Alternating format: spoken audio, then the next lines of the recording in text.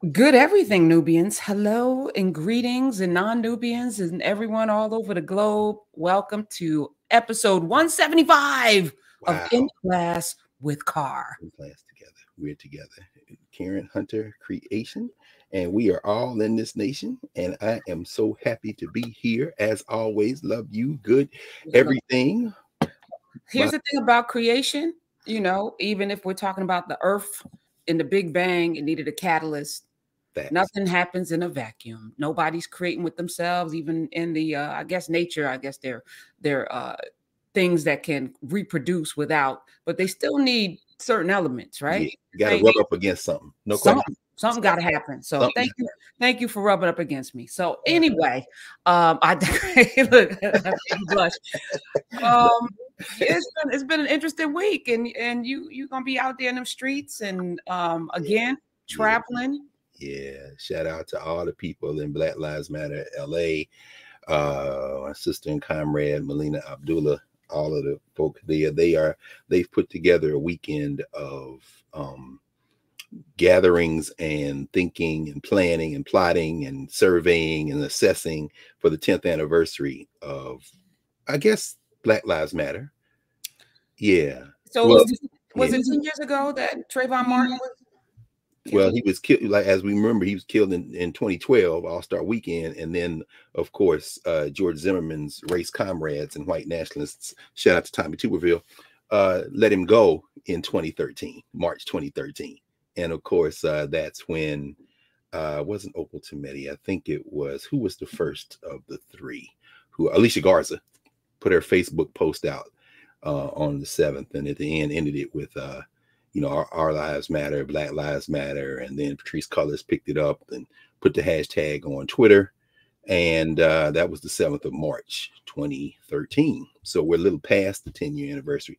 And then Opal Tometi kind of picked up the hashtag theme and built something out, which started as a social media phenomena and congealed into damn near anything you can think of. So, but the in-person, one of the in-person elements of it, certainly Melina was present for the creation. She's a longtime professor out there in the Cal State system, Cal State LA in particular, Black Studies Department.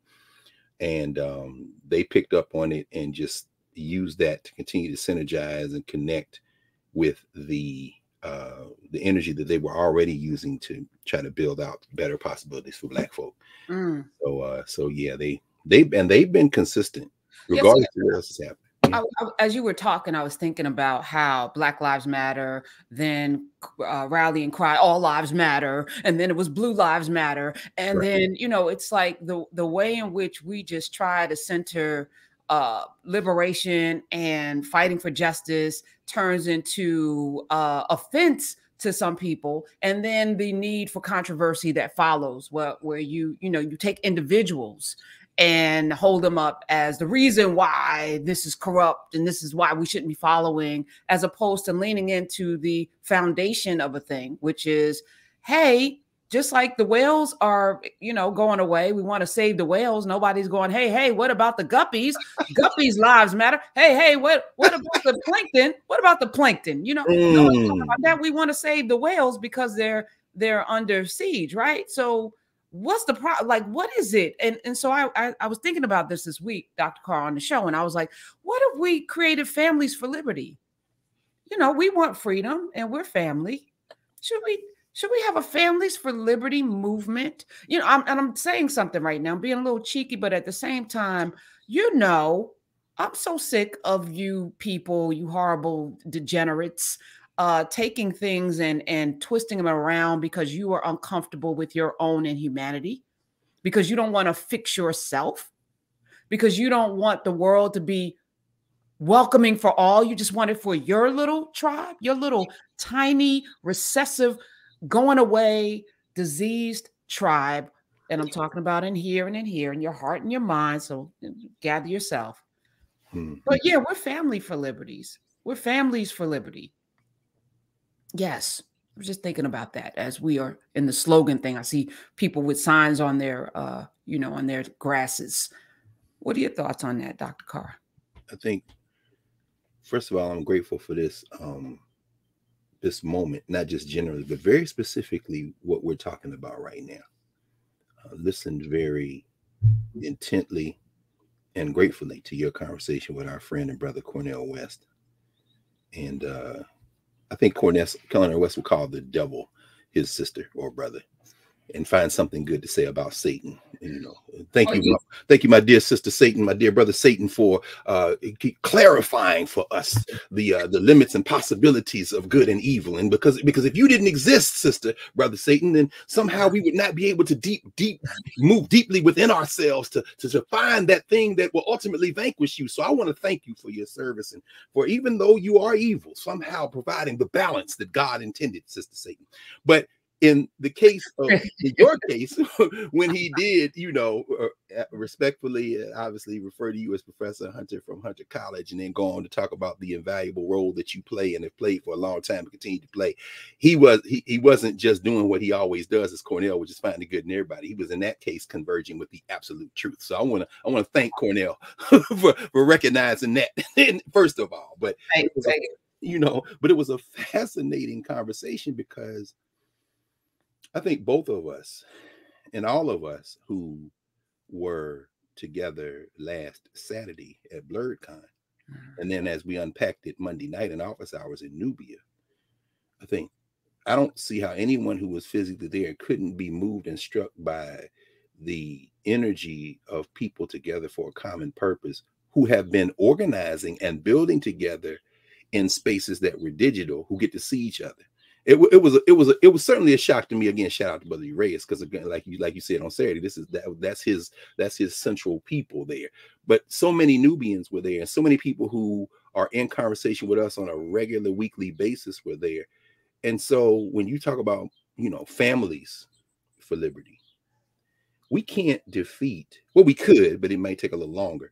When a billionaire like a Ed Bloom or somebody writes a check and creates an organization, when billionaires come together and create Moms for Liberty, which is not anything other than a creation of billionaires who fund these people to do this full time.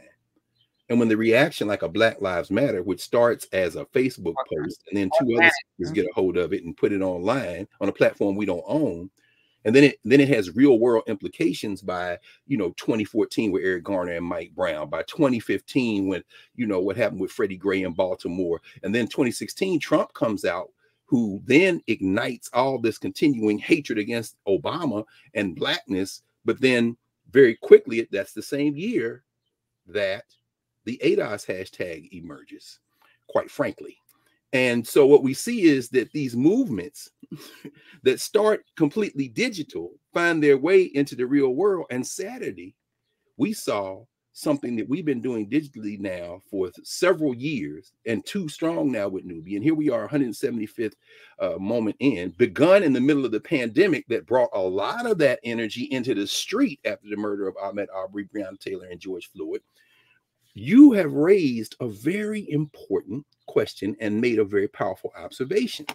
You know, what forms of gathering and organizing and being and moving together can we tap into, and do we need to, and can we even counter completely artificial creations that are well resourced with dollars, with the type of work we're doing, which has much deeper roots, into a much longer conversation, and ultimately is building in ways that by the time they even get a glimpse of what we're doing, it's gonna be too late.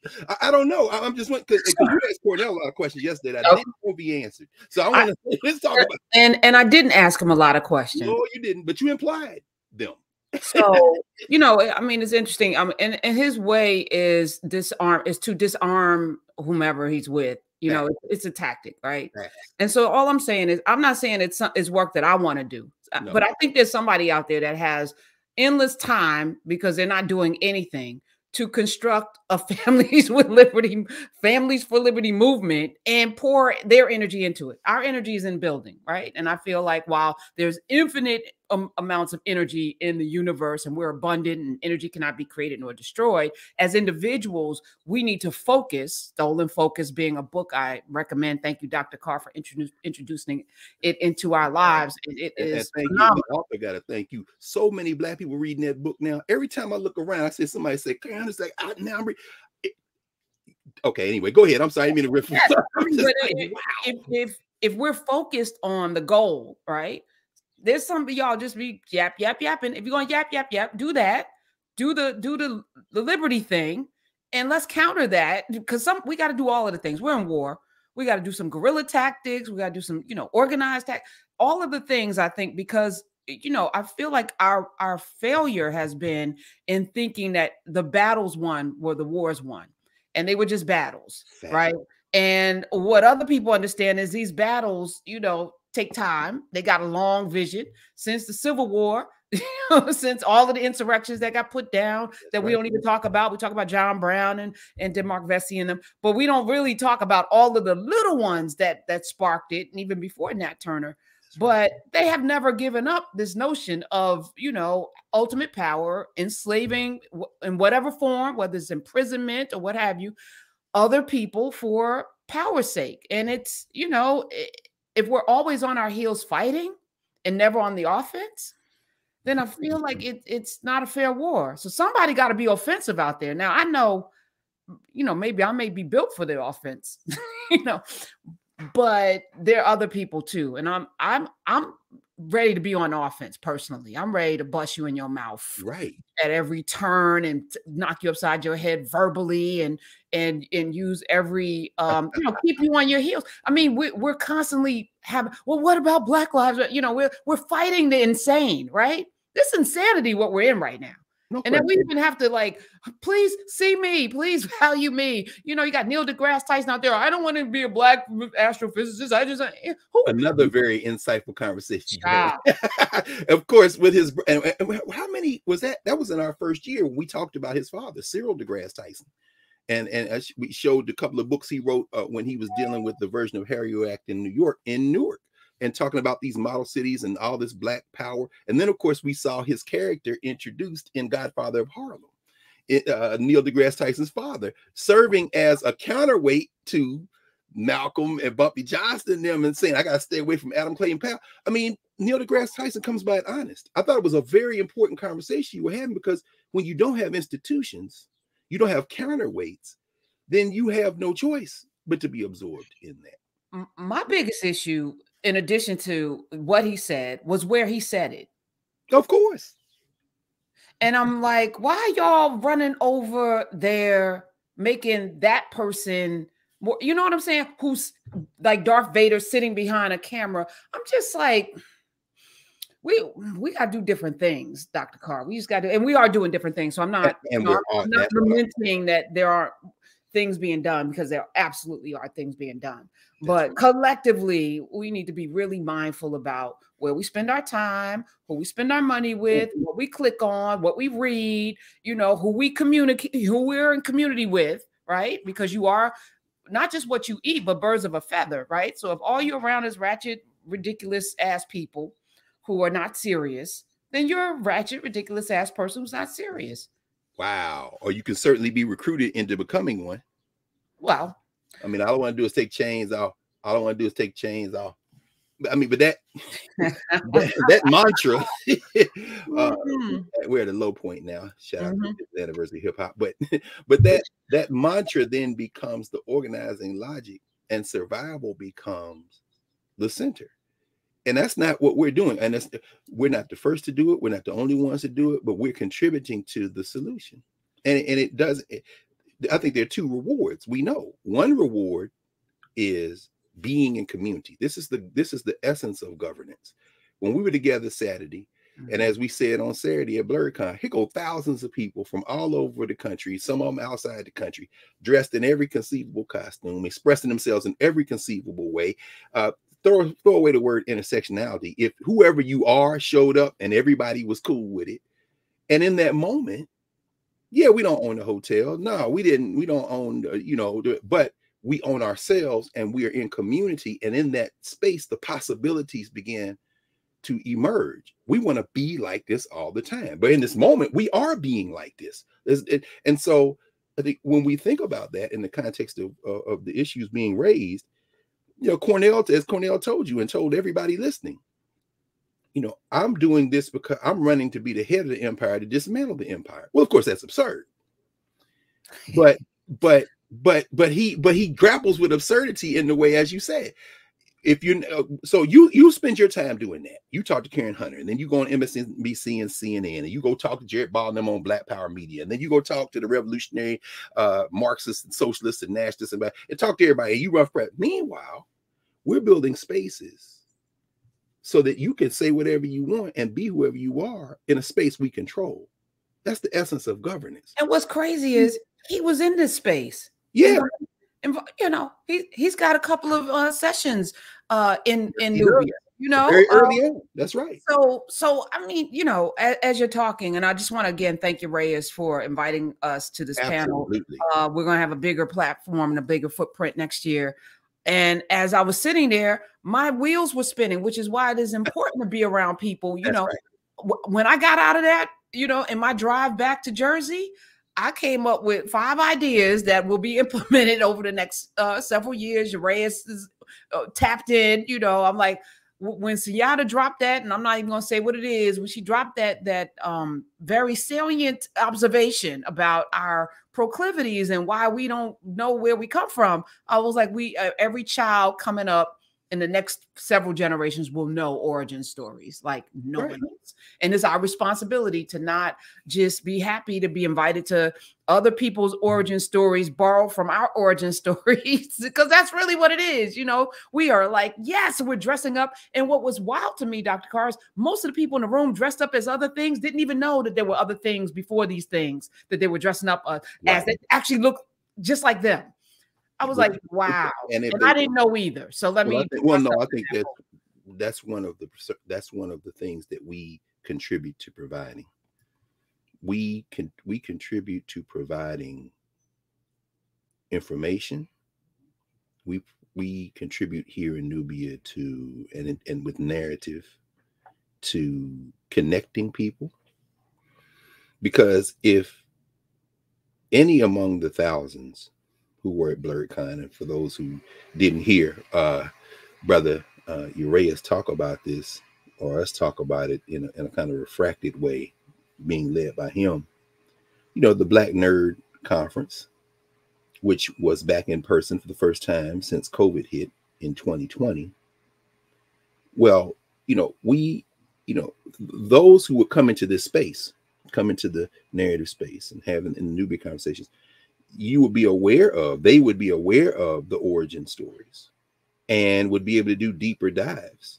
The second convening of the teaching cohort, and it's much greatly expanded now, who will be offering the advanced placement African American Studies course, just wrapped up meeting yesterday here in Washington, D.C. on the campus of Howard University. Shout out to all the teachers. Shout out to all the teachers from last year who came, you know, I saw Velma and my man Emmett and all the homies from New York. Shout out to Queens. Y'all know who you are. I ain't trying to out y'all like at that point this right now, but maybe I will talk a little bit more about that in a minute. But, you know, those teachers were gathering, you know, again, with the curriculum that the AP African American Studies course laid out. Shout out to the college board, Sister Brandy and Brother Steve Bumbau and all the crew at College Board and Advanced Placement who are doing this work. I want to, you know, we were having conversation, and you know, my thing is, it's all very important. It's all very necessary. And I'm grateful to be in dialogue with those folk, with continuing to be in conversation with them and to think about and think through some of the challenges that are related to teaching and learning about our history and culture, so to speak. And, you know, Black Lives Matter 10th anniversary. So I put my Black History Matters shirt on, not because I necessarily am a fan of Black History Matters, like as such, you know, but since it's Black Lives Matter 10th anniversary and LA is leading, kind of having this convening, this is one of the official shirts from the National Afro-American Culture Center, History Center there in Wilberforce, where we were back in May, Memorial Day weekend. But as we were having this conversation about this curriculum again for the second year with some master teachers, my man Larry Miles out of Atlanta. In fact, I was so glad to see Larry Larry has just written a book, Dr. Miles, Afro and Indigenous Intersectionality in America as Nomen, Intersectionally Black. And Miles a wild dude. It's very interesting. He teaches in the Atlanta Public Schools and also in the Atlanta University Center, Clark, Atlanta. You know Larry a long time. He was one time the president of the Southern region of the Association for the Study of Classical African Civilizations, ASCAC. But as we were having conversations, I saw him yesterday on campus, and as we were talking, and even just the general conversation around his curriculum, you know, some of the pushback that we see, and I think I mentioned this book before, an excellent compendium of some choice documents in Black history in the United States. Our history has always been contraband in defense of Black studies. Colin Kaepernick and my friends and comrades, Robin D.G. Kelly and Kayanga Yamada Taylor. The conversation we were having, you know, there's a tension between those who would say that when you write an advanced placement course for high school, you write a course on ostensibly on Black studies, and let's be very clear, I don't consider what they've done Black studies. And I've been, you know, I don't need to go out and broadcast that, because for me, Africana studies must be, and I think for us, it has to be the study of Africana wherever you find it, and through frameworks that come out of what Jacob Carruthers would call the deep well of Africana experiences and thinking and memory. So you don't borrow Western disciplinary frameworks and black them up, or fight to get in, or somehow try to say us too, or say we resist. No, resistance can't be the center of your existence. If that's what ends up happening, you just become a figment of whoever is trying to repress your imagination. So let me just be very clear. It's not Africana studies, but it is a point of entry to have the conversation, which is where I'm going with this. So when you look at any curriculum, really, dealing with our people, where you start, what Sunyata, Dr. Amin raised on Saturday at BlurCon as our origin story is very important. Origins are important, but origins are not important just because they place you at the head of the human line. This is a big misperception. This is what allows our open enemies to fight and say, you know, who cares who came first? Who cares whether it's 1776 or 1619 or 1528 or 1526 when the Spanish came over here? Who cares? Because really what we're dealing with in all of those instances, and again, we read Jacob Carruthers' Science and Oppression and discussed it pretty extensively. And when we come back with the Afro class, the Introduction to Africana Studies class in the fall here in Nubia, we're going to go back and make some adjustments. But that's one thing we're going to keep. Jacob Carruthers talks about those ordinal classifications. The West sets up this basically competition over numbers and rankings. And so the fight is, you know, to see whether you can move your date in as the date. But what never gets discussed is the actual date itself and the concept of dates. Because to me, 1776 and 1619 and 1526, and they're all the same date. They're all the same date. Why? Because those four numbers are going to trace back to a zero that is arbitrarily placed. And beyond that, they're setting up an ordinal classification that leads us to be competing over who was the first. This is the first Negro to clean the toilet in the White House. This is the first Negro to make a brick that was laid into the foundation of the White House. This is the first Negro to look over there and say, we could build a White House over there. This is the first Negro who got put on the boat to come over here to say, you know what, we could build a White House over here. This is the first Negro who sold the other Negro who got on the boat, who came over to say, yo, we could build a White House over there, who then built the first brick, who put the first brick in the foundation to build the house that the first person could go into and clean the toilet. The first is the issue, not all those sequential things, but the first. This is what Jay Curtis calls an ordinal classification. You have allied and anchored yourself and allowed yourself to be informed by a structure that you can never escape being at the bottom of, because it's a top-down structure and you're fighting over numbers. So part of diversity, equity, and inclusion becomes not that you want to transform the whole society, but that you just want 12% of the 1% to be Black, which is what Adolph Reed's critique of the 1619 Project was, which I think was unfair. But ultimately, when you ask Cornel West, why are you running? The first question you ask, why, Professor Hunter? And he gives, you know, I'm running for president so I could be the head of the empire to dismantle the empire. Well, that's an ordinal classification. Have you not, by conceding to the structure, reinforced the structure? Because you made a very salient point when he started naming Fannie Lou Hamer and Ella Joe Baker and all, he's a Christian, but yet none of them was politicians, and that's what you said. So wouldn't it be better to do it from the outside? Coming back to the point, which we never left. Ella Baker, and Marvell Cook critiquing how black women were treated in the basic neo-slave markets of New York as they went to become domestics and go clean up white women's houses. Ella Jo Baker, who joins the Southern Christian Leadership Conference and who gives advice to the young people who form the Student Nonviolent Coordinating Committee.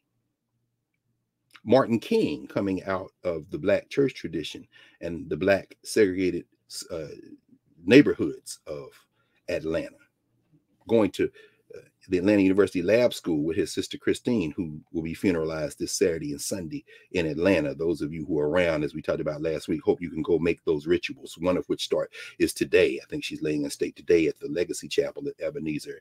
The King family, who, in fact, it's so funny. I got in the other room. Maybe we'll talk about it on Monday night, because thinking about, who's left from that generation. Well, Adam Daniel Williams King, AD, as he was known, who died in an unfortunate accident in a pool shortly after his brother was assassinated, Martin. AD's wife is still alive, and she wrote a memoir. I was rereading it in the other room that night. But my point is this: they all came out of Black institutions. They were not politicians. Andrew Young was not yet a politician. Story for another day. The point is this: you are trying to dismantle something because it is oppressing you and really hurting all of our common humanity. But the attacks on those things, the things that allow us to fight from them, we fight from them best from positions of strength, from the institutions that we control, we own, that we build. We're not in a competition to become the first Negro to do this, the first one. Anytime you start talking about the first one do this, the first one do that, you've accepted the ordinal classifications, and that's the problem. And that's right, Atasha. A structure is never dismantled from the top. We need to get at the foundation, which is bigger and stronger than the top of the structure, right? And while it is important to have policymakers and have people within the mechanism fighting to get that pressure off of us, that kind of all I want to do is take chains off mentality. You can tell I'm not a huge fan of the current iteration. Much of it, there's some of it I like, but the stuff that makes it to the ears of our young people consistently because the market is picking winners and losers by what they can profit on and algorithms, that stuff I find a little bit more difficult to obtain, to kind of get with. I'm gonna tie all this together in a second. The challenge of institution building is something that we take on every day with the choices we make, as you said, Prof. Let's pause and think about this. What does it mean to build governance formations?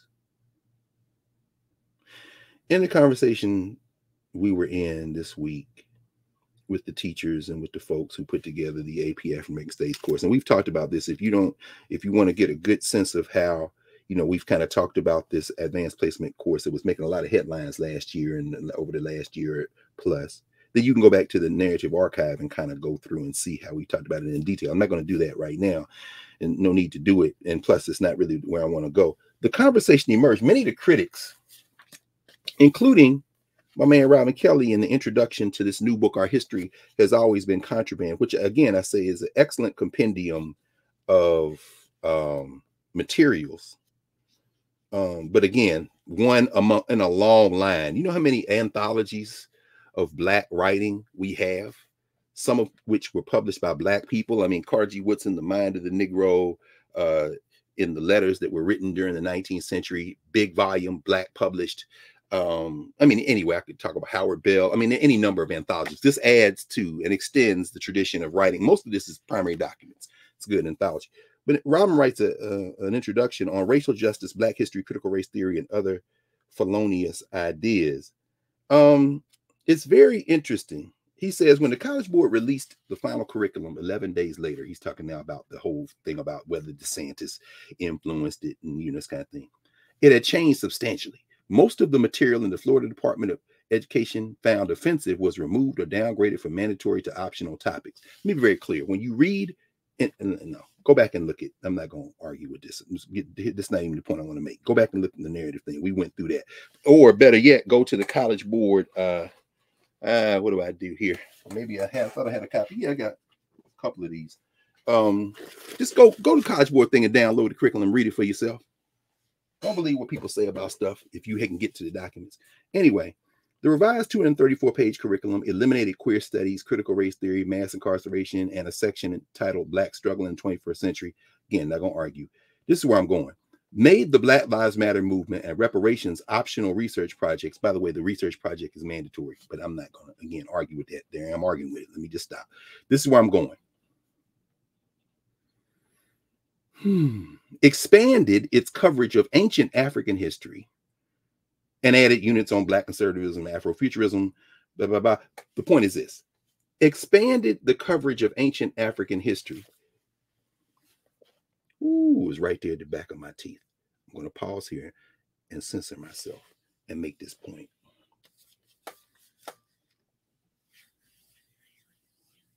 Somewhere,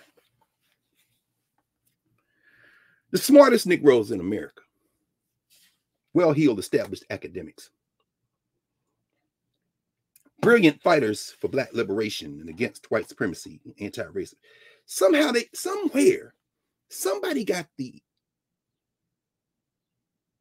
idea that the study of deep African time and space is no threat to white supremacy. On the ignorant social media influence, completely spun around in space and now disoriented, repeating whatever they heard said, end of the Black spectrum, they call it the Hotep critique. On the other end of the Black spectrum in our governance spaces, the well-heeled, usually Ivy League or Ivy adjacent, well-published and feted and awarded end, they say studying ancient Africa is fine, but how do we solve the problems here? That has nothing to bear. Okay, here's the challenge. That's why I say this stuff's not Black studies. Africana studies, and those who are in Nubia, who are consistently in conversation with Dr. Beatty and all the folks studying Meta Nature on a weekly basis, by the way, without a doubt, without any comparison, and I invite anyone even sampling any of this conversation anywhere in the world to compare any course of study in Middle Egyptian language and its connections, its grammar, its logics, its ability to grasp heavy conceptual issues and heavy conceptual ideas, heavy ideas, and bring them forward to kind of contemporize them. I defy anyone, or invite, defy is the wrong word. I won't be combative about this. I invite anyone to compare any conversation anywhere in any form as it relates to Egypt, ancient Egypt. I invite you. That includes Professor Henry Gates, who has of late been inviting a number of folk into his venue and into his space. The cat who we talked about in year one of In Class, we talked about his book on Nubia. This is the latest production that have been energized by those kind of resources in the Ivy League. Christopher Eret, Ancient Africa, A Global History to 300 CE. You know, if you got $3 or $4, you want to buy that, fine. But I wouldn't put this at the top of my list. I'd get Theophilo Benga first. When we go to Kemet at the beginning of August, you know, that Beatty has already begun to walk through this. He did some of that work on Tuesday. Eret finds a way to evade every Black scholar who has written and thought about this issue, who would somehow displace his, to use Mario's words, Christopher Columbus approach to figuring out that that ancient Africa is important. Let me be very clear about this. I don't want to get too far of it. And I'm just going to show you this. This is a 6-chapter book. He thanks Henry Gates for inviting him to the Hutchins Center at Harvard for making for a series of lectures. The Nathan Huggins lectures would serve as the spur to write this book. The 6th chapter, 6 chapters, African Firsts in the History of Technology. Number 1, introducing the issues and themes, where he basically frames the issues. African Firsts in the History of Knowledge, then Ancient Africa and the Export of Agricultural Innovation, then Towns and Long Distance Commerce in Ancient Africa. But the chapter we want to focus on, this is the one that Dr. Beatty has us focusing on now.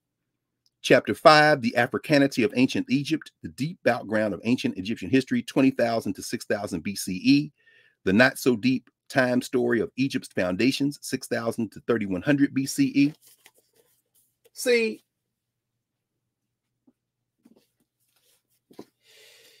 when you write it, this is Charles Finch's newest book, as I mentioned, Nile Valley Civilization, 10,000 Year History. Shout out to Mama Nia and Medu Bookstore in Atlanta, where we went and picked up our copies of it. When you write it, you're a crank, you're a hotep, you are oh boy, here we go with them fuzzy hats, and here we go about that. Now, of course, when you draw inspiration from it, it becomes Afrofuturism. Shout out to our brother,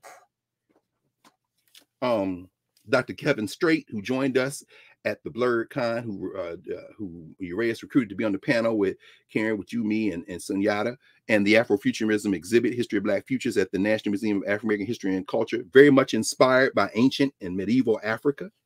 And as we talked about on Saturday, inspiration is important, but it's a point of entry for deeper study, which is where I go with this. So when you write about it, and you Charles Finch, you're a hotep.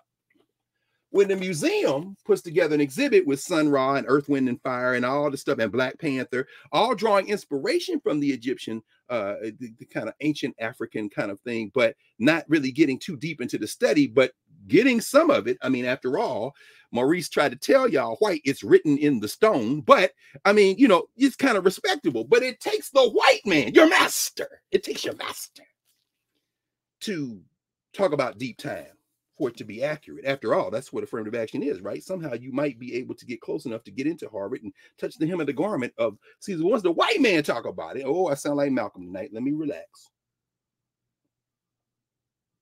He's allowed to talk about deep time, the deep background of ancient Egyptian history, 20,000 to 6,000 BC.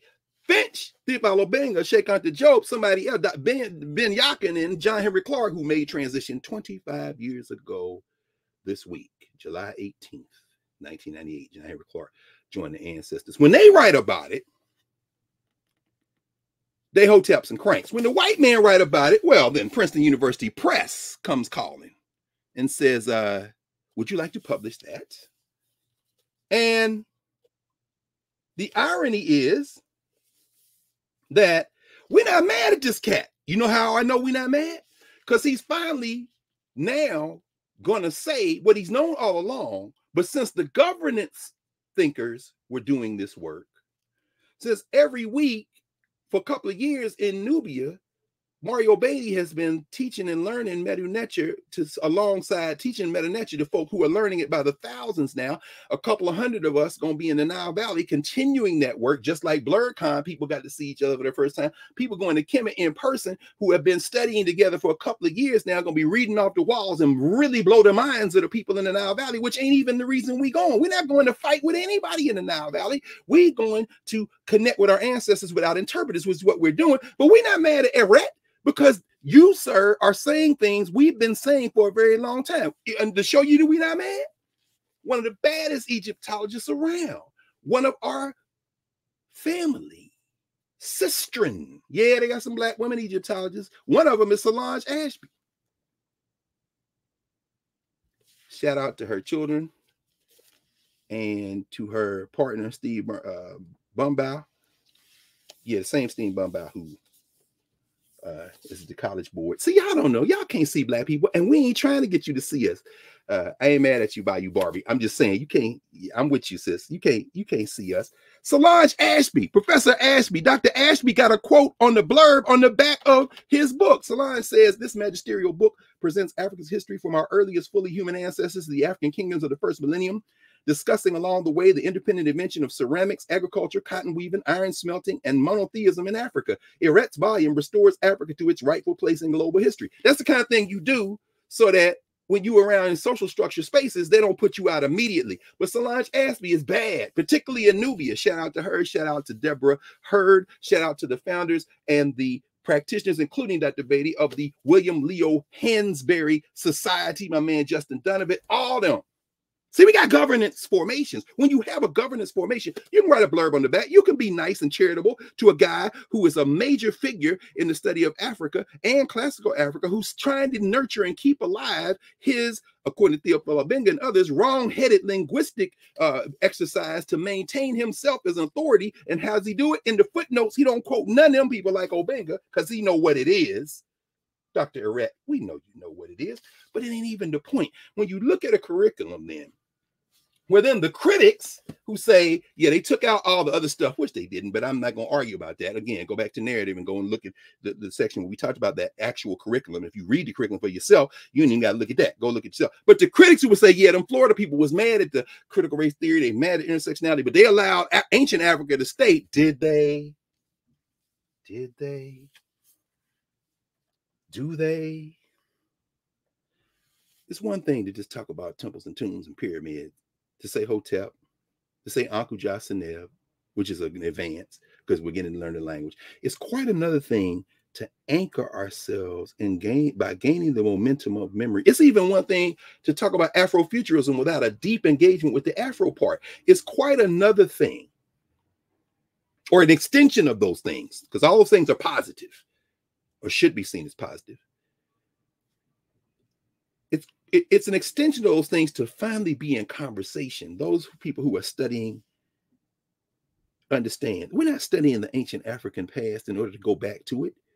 You think we can go back to the past? Really? Okay. Well, that's not what we're doing. Go watch Black Mirror or something if you can do that, which is fantastic. But that's a TV show. Solidarity with the writers, by the way, and the writer's strike and everything going on. A lot of casualties mounting up, but the point is this: we're not doing that to put on pyramid t-shirts and wear aunt rings, although I wear aunt rings, shout out to Baba Rafu and all the jewelers, but we're studying it to understand what those who preceded us understood about the nature of life and reality, so that we can draw from those understandings some form of problem solving that will enhance our lives in the living now. People say, that sounds all good, but why we got to do that? Well, every time I look up and somebody like my friend and brother Cornel West say that he want to restore the best in American democracy, I'm like, why are you starting with American democracy? When was that ever a thing? In fact, when was democracy ever a thing, bro? Can we talk about Ma'at? Oh, here come one of them hoteps. Do you even know what Ma'at is? Do you know Ma'at cannot be reduced to several adjectives: truth, reciprocity, justice, balance? No. Go begin to study the language and understand how this concept translated into everyday living, not just as an individual and as a family or community, but as a broader network of human social relations that allowed us to organize to scale. Christopher Irett done wrote about it now. The white man told, it's okay. It's okay. And he started in 20,000 BCE. So now you can kind of put aside, since your master said it's okay. Because, we say it, it's no. So it reminds me of that. What is it? Mos Def? When you start doing it, it's something well. When I start doing it, it's suspect. It was in his song, Mr. N-Word. N-word. Yeah. Anyway, when you start doing it, it's cool. When I start doing it, it's a problem. Well, I don't care what you think about whether I start doing it or not. All right, let me again keep this tight because I want to draw some kind of connections here on the 10th anniversary as LA gets ready to celebrate, or mark rather, the 10th year, because I don't know how you celebrate. In fact, it's not a celebration as much as it is a recognition of what we've done and what remains to be done. To be critical, to be celebratory, all those things are folded in. But the reason we even build out courses of study is so that we can collectively begin to listen to our ancestors without interpreters. That's Jacob Carruthers, the first pages of Meta Nature, his book Meta Nature. We must break the chains. All I want to do is take chains off. All I want to do is take chains off. Okay, take chains off, bro. I've heard you repeat it now 150,000 times on this auto-tuned thing that they've now released, so that's all this is in my mind. Now that you've taken the chains off, we got to break those chains. And Jacob Carruthers said you got to break the chain that links your ideas to ideas that are really kind of dead end as it relates to problem solving for anybody in the human community. And listen to your ancestors without interpreters. That's how you study the language. As you're listening to your ancestors without interpreters, you won't frame things all the time as you're trying to restore the best of American democracy. And Brother Cornel was talking about, Martin Luther King and Fannie Lou Hamer and all them. And he dropped a little John Coltrane in. I mean, it's all very brilliant. My thing is, but why you started in 1776 or 1787 or 1619 or 1865 or 1965? Why are you in that ordinal classification? Break those chains and listen to your ancestors without interpreters. And what you will understand is that Mrs. Hamer redeemer is working in an art that goes back thousands of years. Christopher Rhett might even say now, the white man said it, 22,000 years. Who knows, you know? But your master said it, so it's okay now, I hope. And if it isn't, that's fine too, because if you listen to your master, that's the first problem you have, just like ordinal classifications. The point is this. Whether it be an advanced placement course for high school students, whether it be a quote unquote informal space like BlurredCon, or whether it be what we're doing here in Nubia, which is joining what we've been doing for a very long time, since the beginning of humanity. But as we have found ourselves in this asymmetrical war that was declared on us about 500 years ago, where a truce has never been declared, where any advancement we've made has been in spite of attempts to either confine us, reconfine us, or engage in what Barbara Fields and them may call racecraft, in a way to keep people oppressed, class relations, all that, the stuff Cornel is talking about and wants to end. We have always built those spaces where we could hear our voices and hear our ancestors without interpreters, and use that to fortify our struggles in the present and also to live more fully. So wherever you're doing it, it's important to do it. The idea that somehow the study of the deep African past is no threat to contemporary conditions, I started to say, that's a missed opportunity. Part of we know this, those you study Egyptian language. Let me give you a very concrete example of how this would work, even in conversation in real time. You know, when people say, well, in my book or in my thesis or in my, I argue that, hold on, that language of argument, that language of contention, that language of critique, kritos from the Greek, kritos, to know through, you know, this kind of form of combativeness. Hold on. Maybe we can approach this in a different way. People talk about building consensus. Well, if you study in Ma'at, you know that consensus building is not, you know, new. But the whole idea is that you've got to come from a space that says we're trying to build community. That is our logic. That's the logic of Ma'at.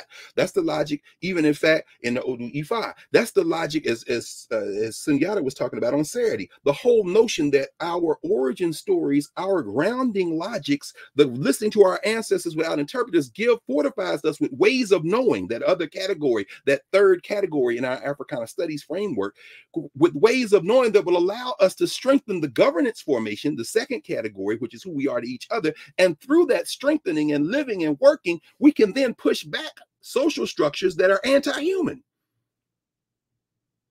So understand that, you know, trying to fortify and strengthen American democracy. Okay, brother, leave America aside. That should be easy. Let's go to democracy. Why you keep using that word? I understand the logic because everybody's heard the word, but you know the demos, and you know it better than most folks because you studied those Near Eastern languages at Harvard and you weren't there for affirmative action, regardless of what white people say then and now.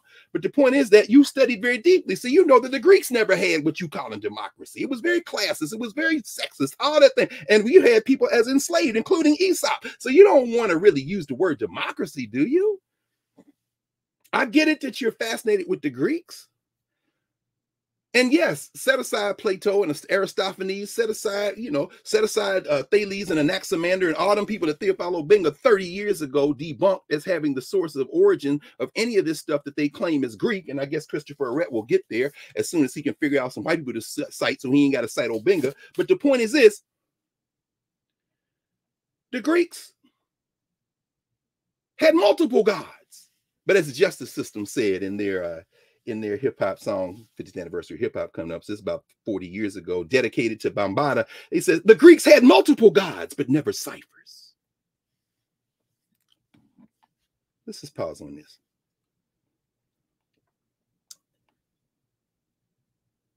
Indeed, Datena, Ubuntu definitely describes our ancestors. Ubuntu in Southern Africa, from the Nguni languages, right? Ubuntu, people. Ntu. Ntu is the root of that word.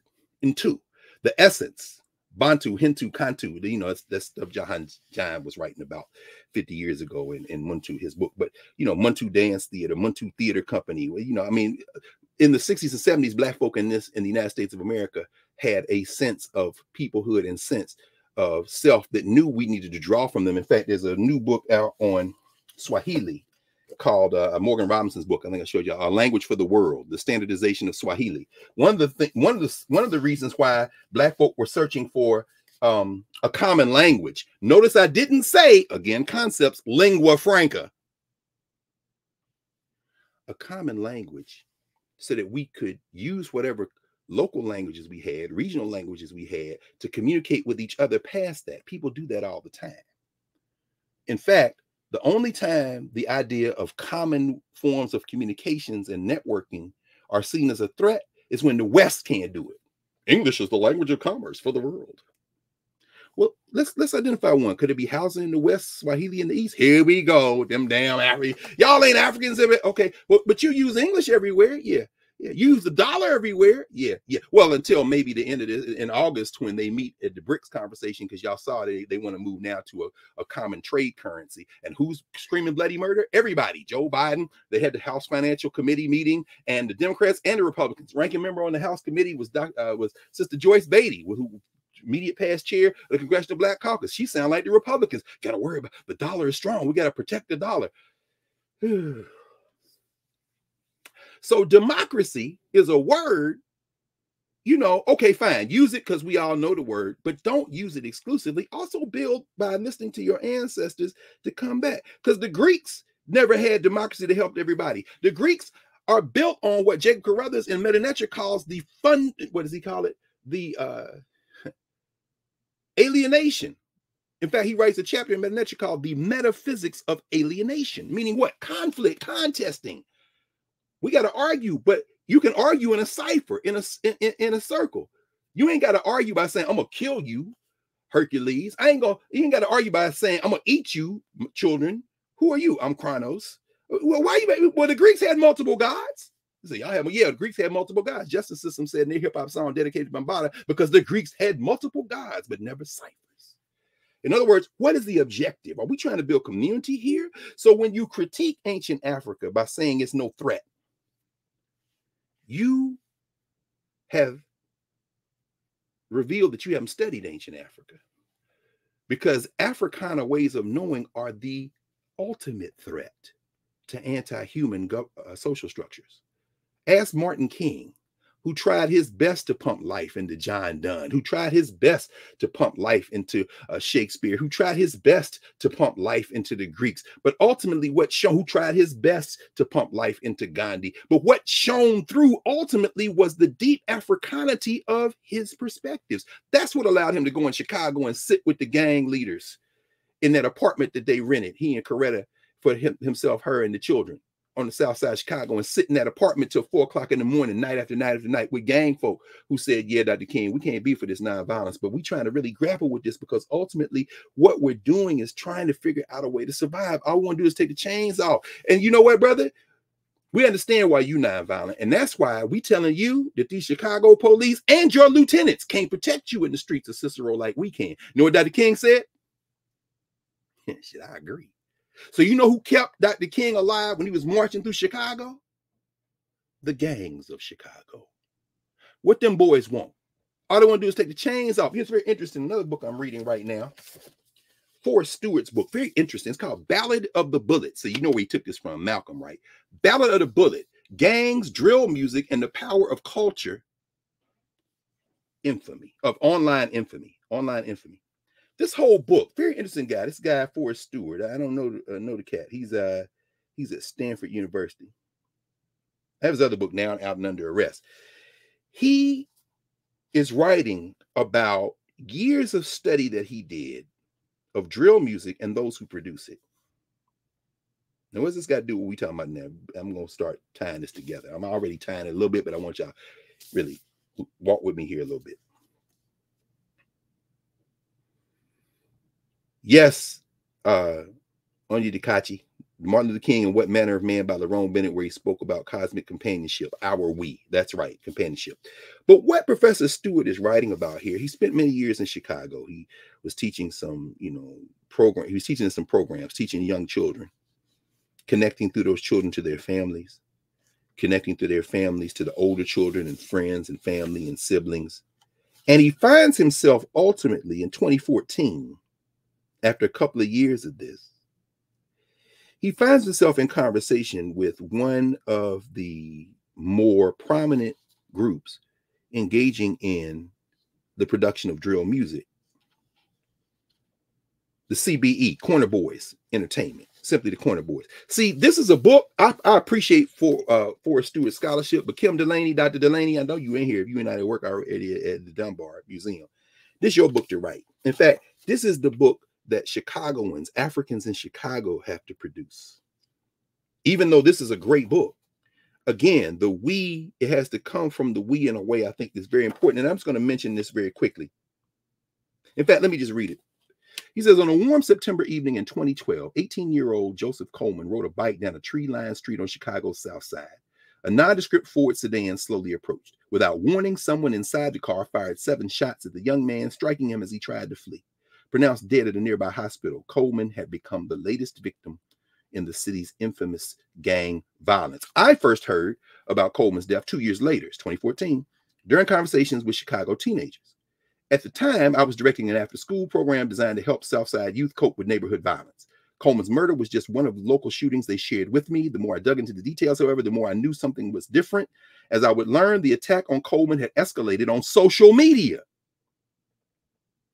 Across platforms like YouTube, Twitter, and Instagram, over several months, Coleman, an aspiring rapper known as, quote, Lil JoJo, end quote, had been embroiled in an online musical war of words with a rival gang. He had sparked hostilities when he uploaded a homemade music video to YouTube. The grainy footage features the teen and a dozen shirtless friends holding a small arsenal of pistols and machine guns, taunting their rivals. Then Coleman uploaded a second video. This one showed him driving through rival gang territory, taunting his enemies through the open window of a passing car. As the death threats poured in, Coleman brazenly advertised his physical location on Twitter, daring his enemies to come find him and make good on their word. 4 hours later, he was dead.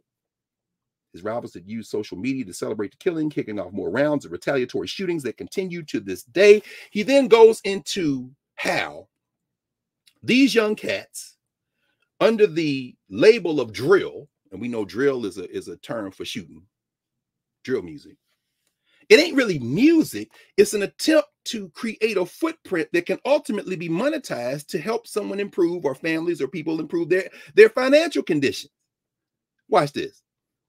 He says, of the estimated 45 gang factions in the 6 square miles surrounding Coleman's Inglewood neighborhood, a staggering 31 of them, roughly 69%, had uploaded one of these inflammatory music videos to YouTube by 2016. 2016, by the way, the year, of course, Donald Trump is elected president, the year that ADOS emerges as a social media phenomenon, the year that comes after the killing of Freddie Gray in 2015, which was the year that came after the killing of Mike Brown in Ferguson, Missouri.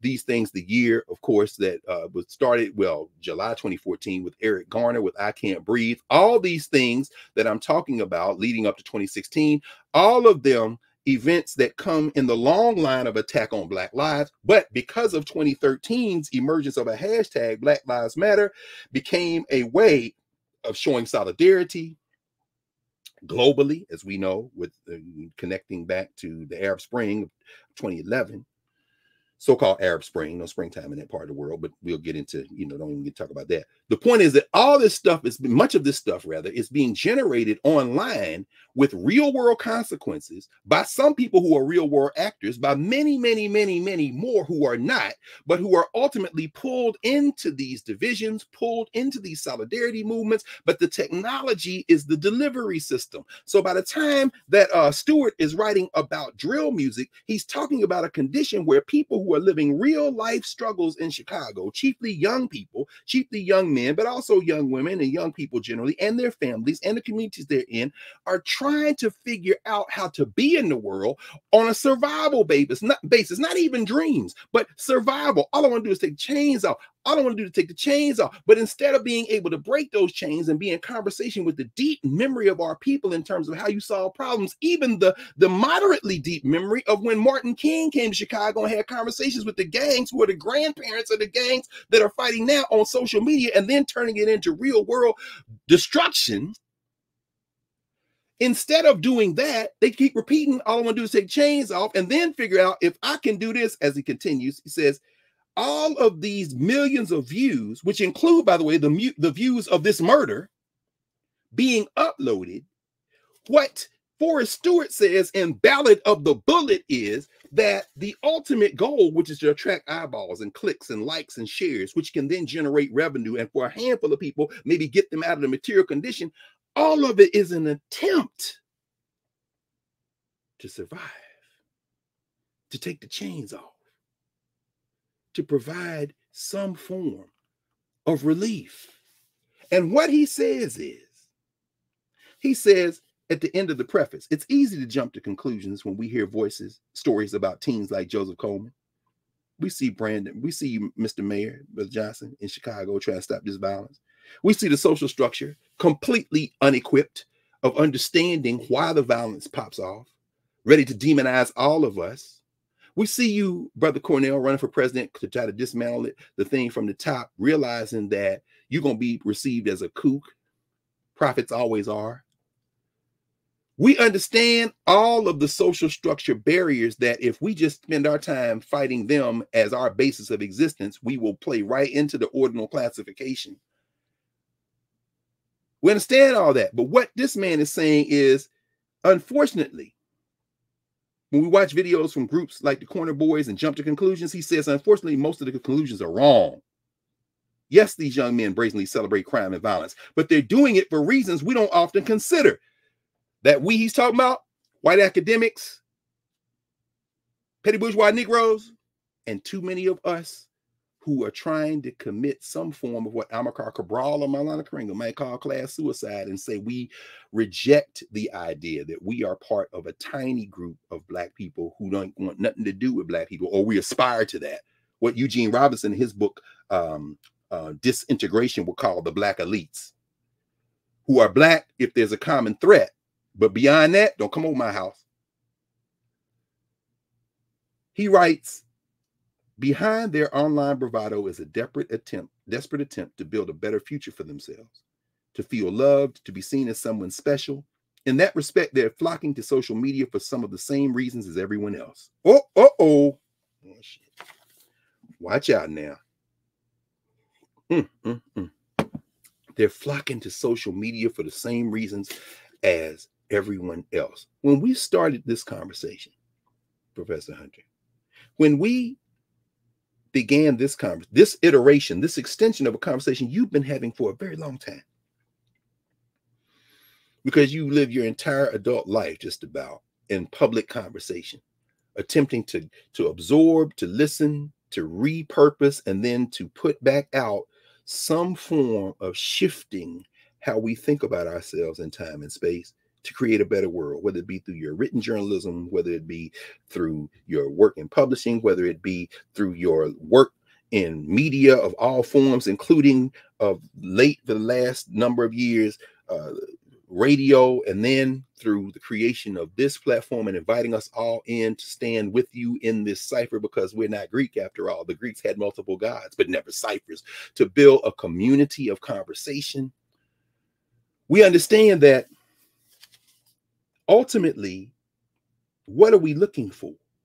Build better futures for ourselves, to feel loved, to be seen as special. As we talked about on Saturday at BlurredCon, when the young sister, second to last in conversation, the last person to, and you know, thank you, Prof, for seizing the mic and inviting every one of the hundreds that were in that big ballroom. I think your says 11 floors, and in the hotel, they took over everything. And I'm walking through shoulder to shoulder. We all trying to get through. I mean, is every floor in this hotel crowded? We just took the stairs to the ballroom floor because, you know, waiting on the elevator was a fool's errand. It's going to take an hour for the elevator to come. But in all that space, then you said, you know, near the end, and they extended us out. Why you said, let me get the microphone. This is a classic Karen Hunter moment. I want to ask the folk here to join in this conversation. It was a beautiful moment, and folk came up one after the other, many of them Nubians. We talked about everything. And then the last sister raised the question of those who don't hear with their ears. Social structure might call them deaf, but of course you hear with your eyes, you observe, you hear with your nose. I mean, the Egyptian concept of sejim, if you study ancient Egyptian, again, I know what Robin I'm talking about, because he never took meta nature. When you when you understand if you understand the broad concept of hearing, which has deep African roots, then you also understand when somebody says you better shut up talking to me or talk to the hand. What they're saying is that I'm giving you several ways to absorb what I'm saying. But the last person who asked the question, of course, didn't hear with their ears. And we were having a great time watching the signers, right? If you ever seen black signers, you understand how to communicate with more than just even your hands, facial expression, body language, all of it. Brilliant. But the second to last person, this sister got up and asked a question about gender, about LGBTQIA, about all these things in a social structure where the Supreme Court just decided a case based on an imaginary set of facts, which I think is a chef's kiss moment in the continuing unmasking of the illusion of law in this country. You literally took a case on something you made up and decided it. But at the heart of that, of course, was the fear of LGBTQIA. And what the sister asked was, how do we find spaces where, we're accepted and we confront these questions that we have? I don't use the word misogynoir, like I don't use intersectionality. Again, I'm thinking, what is the ordinal classification at work and what is the ultimate objective? Is this more Greek than African? Because the Greeks have multiple gods, but never ciphers. Are we trying to build community here? Or are we looking for places so that we feel a little less abused? All I want to do is take chains off. All I want to do is take chains off. Understand that, but who is the we? Are we trying to build a we? So when the sister asked, my response to her was, how do you feel here in this convention with all these thousands of people? Some people who I just take my hat off on a 100-degree day in Northern Virginia, walking around in full fur like a Wookiee or a werewolf, and you got the helmet. I'm like, aren't you burning up in a minute? And then on the other end of the spectrum, people there who were virtually naked. Who as an African from born and raised in a certain time in the American South, I practice a politics of respectability. I'm not ashamed of that. I think we all do. We all have our, kind of indices of what it means to be respected. But when I see somebody, wow, I got to look at the sky. It's a beautiful day. Because right now my retinas need to recover. But my point is that nobody felt out of place, which is what we said to that sister. I said, how do you feel? She said, I feel good here. This is how you should feel all the time. But I don't know that you get there by drawing from intellectual, cultural traditions that have always practiced exclusion. The reason you got to line up letters as an acronym is because you're living in a society that divides people by identity. This isn't the identity politics that people are trying to critique black folk for and other people. This is the identity politics that begins with the idea that some people better than other people, and we're going to put a label on those people and keep going in descending order. And that is the roots, I'm sorry, Brother Cornel, of democracy. The demos. Go to ancient Athens, as Cedric Robinson does in Black Movements in America. But what Forrest Stewart says is these boys would prefer not to kill each other. But they flock to social media for some of the same reasons as everybody else. They flock to for the same reason that Lil Nas X becomes a Barb. And I guess I don't know. I'm not even gonna say anything about Barbie. But the point is this. I mean, I give Issa Rae, props. I give Issa Rae some credit. They interviewed her. I saw an interview with her the other day, a clip from it, and they said, should you go see Oppenheimer or Barbie? How do you feel about the war? And Issa Rae gave a very African answer. She said, well, I would say go see Oppenheimer for sure, and then come see Barbie after that. And then person said, well, why wouldn't you say go see Barbie first? Thinking with them ordinal classifications, right? Issa Rae said, well, I mean, after you see, it's about the bomb, right? It's about killing and murder. He said, you probably want to cleanse your palate. So you want to feel a little bit better. So go see. Her logic was very African. Now, the movies are trash, but the logic was very African. Hey, I ain't going to see Barbie. I might see Oppenheimer because God knows whatever I done paid for, it'll come streaming in the house at one point. But if you've read American Prometheus, which is the big book that Oppenheimer is based on, and y'all know how the feds did Oppenheimer once he said, yeah, I made this bomb, but shouldn't nobody use this. And the hydrogen bomb don't even try to do that. It was like, man, give us all your damn clearances. You done lost your damn mind. No, I finally came to the realization that this Western, I ain't gonna say, I'm gonna put words in Oppenheimer's mouth, but here's the point. You think the other people in the world couldn't have figured out ways to use technology to kill everybody? The atomic bomb is not a scientific issue, it's a cultural issue. Oh. And Oppenheimer understood, this thing, because we got to stop these Nazis. But shit, wait a minute. The whole sky could catch, the ball, slow your roll. It said, thanks, Chief. Take it. So I'll go see Oppenheimer at some point, or I'll watch Oppenheimer for some part, not for the first part when they building the bomb. That's what the rah-rah people are looking for.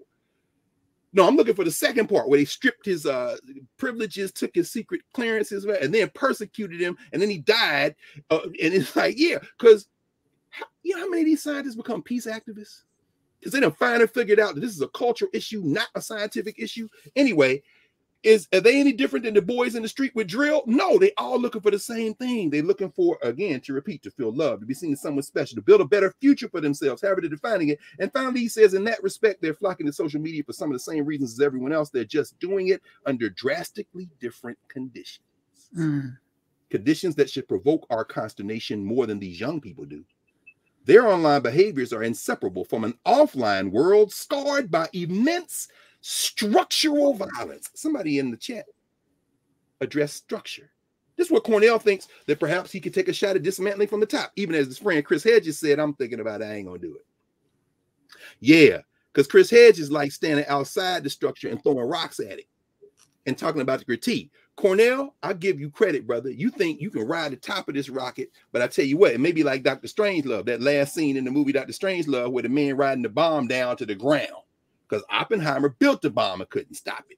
You think you're going to jump on top of the people, get the nuclear launch codes, and tell them you can't put no more weapons in the sky? That's when they put you in prison, brother.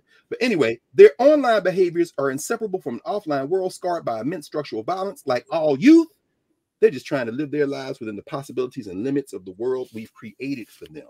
So if we bring this into a close, we ask about what kind of world we want to live in. As we talked about last Saturday at BlurredCon, for 4 days, we were in the world we want to live in. This is the world we want to live in. When Mom for Liberty are created, they want to live in a world they want to live in. It's been created by the social structure they find themselves in. So, 2 or 3 white women with $1 a piece answer an email, get a phone call from a couple of billionaires, and now it's hundreds of thousands of white women thinking they're fighting for democracy.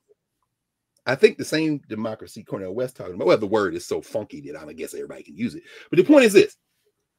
That's an artificial creation, but it's tapping into something that's real. It's tapping into racism. It's tapping into this restricted Handmaid's Tale worldview shared by some people on the Supreme Court. Clearly a majority that are able to create their version of a Christian theocracy, or as Cornel would say, a fascist structure to prop up something that's dying and collapsing, which is the American social structure.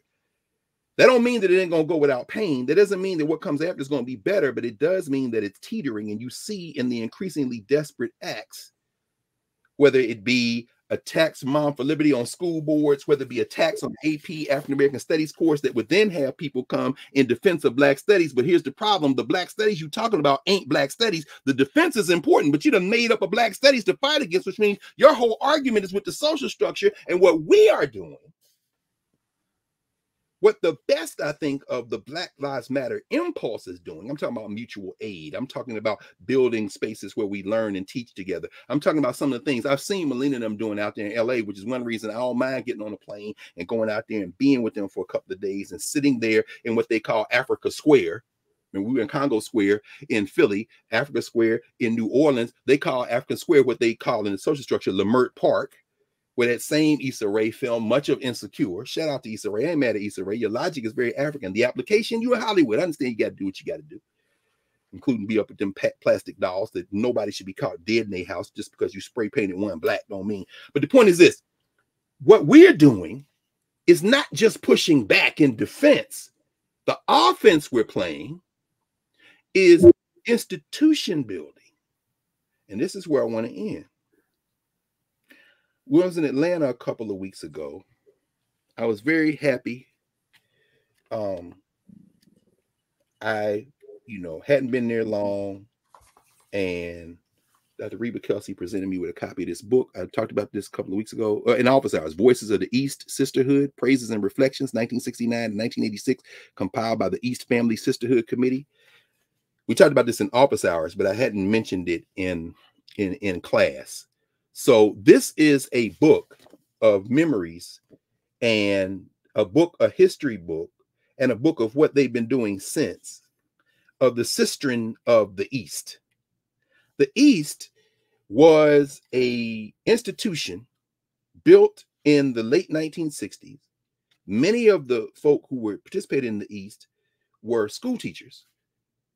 They had begun work, energized kind of as work they had begun before this, but 1968, Dr. King is killed. And you see a quantum leap, just like in 2020 with the murders of Ahmaud Arbery and Breonna Taylor, and then COVID hits, and then George Floyd is killed. Not as many people are at work, people in their houses, then all those people come out in the streets. So with the killing of Martin Luther King is different, but it's similar enough in the sense that this thing overflowed, and for a minute, the social structure got scared. Well, in 1968, the struggle in Brooklyn, the Brownsville section of Brooklyn, the Ocean Hill, Brownsville local school district, Arthur Ewing and some others, I say Ewing because Arthur Eve and others, trying to figure out from the New York Board of Public Education how to have community control. And in that community, those Black people said, we want Black teachers, we want Black history in the curriculum. And that, of course, engendered a fight with with the teachers union, Albert Shanker and them. Now, the unions will fight you back if you're trying to get out from under their thumb. Shout out to the police union, because they always make sure that the police get away from killing, whether it be Darren Wilson killing Mike Brown, whether it be Chauvin, who went to jail. But let's be clear, most people who kill don't go to jail for killing Black people unless you're Black. Now, at that point, you're going to jail forever. I mean, again, Stewart is good on that. But Baba Jituwe Usi, former Leslie Campbell, one of the main teachers in the Ocean Hill Brownsville struggle, as they tried to struggle for community control and Black history in the curriculum and all that, the sisters raised him up. There's Baba Jitu. I love that brother. Leslie R. Campbell, renamed Jituwe Usi, meaning big Black, 6'8", because all his massive love and energy, his heart. He's 6'8" inches tall, big dude. Every time I would see Baba Jitu, he said, here's the man from Philadelphia. I was a young boy at that time. Just to be included in those conversations with those long distance runners is something that I take very seriously and bring to this space, because there are many of us in here who have just those similar stories. And again, we're in a cipher, we're in a community building. But these sisters participated in building what Baba Jitu and others put together called the East. The East was affiliated with a number of things. They had newspapers, Black News, for example. They had the African American Students Association, founded in 1967. Black News was the newspaper founded in 1969. They then rented a physical space, the East facility, and created a bookstore, Akiba Muku. That's February 1970. They're building. This is around the same time that Vincent Harding and them, remember we talked about in 1968, the King Center was in Atlanta a couple of weeks ago. Vincent Harding starts the Institute of the Black World with Stephen Henderson. And then you see Joyce Ladner and Janetta Cole and so many others joined that formation. Walter Rodney, so many others. The East creates the East Kitchen. They're feeding people. The Uhuru Sasa, this is their freedom school. This is the school, the Uhuru Sasa. They have the Black Solidarity Political Party, the Evening School of Knowledge, the East Printing Service, the Universal Temple of Thoughts, the African Youth Village, the Committee to Elect Responsible Candidates, a clothing co-op, a Black National Education Series. Understand, whether it be Sonny Rollins, whether it be Pharoah Sanders, whether it be so many other musicians who performed at the East. The East, this cultural institution, their probably most consistent, lasting legacy to this day to people who know about it is the African Street Festival in Brooklyn.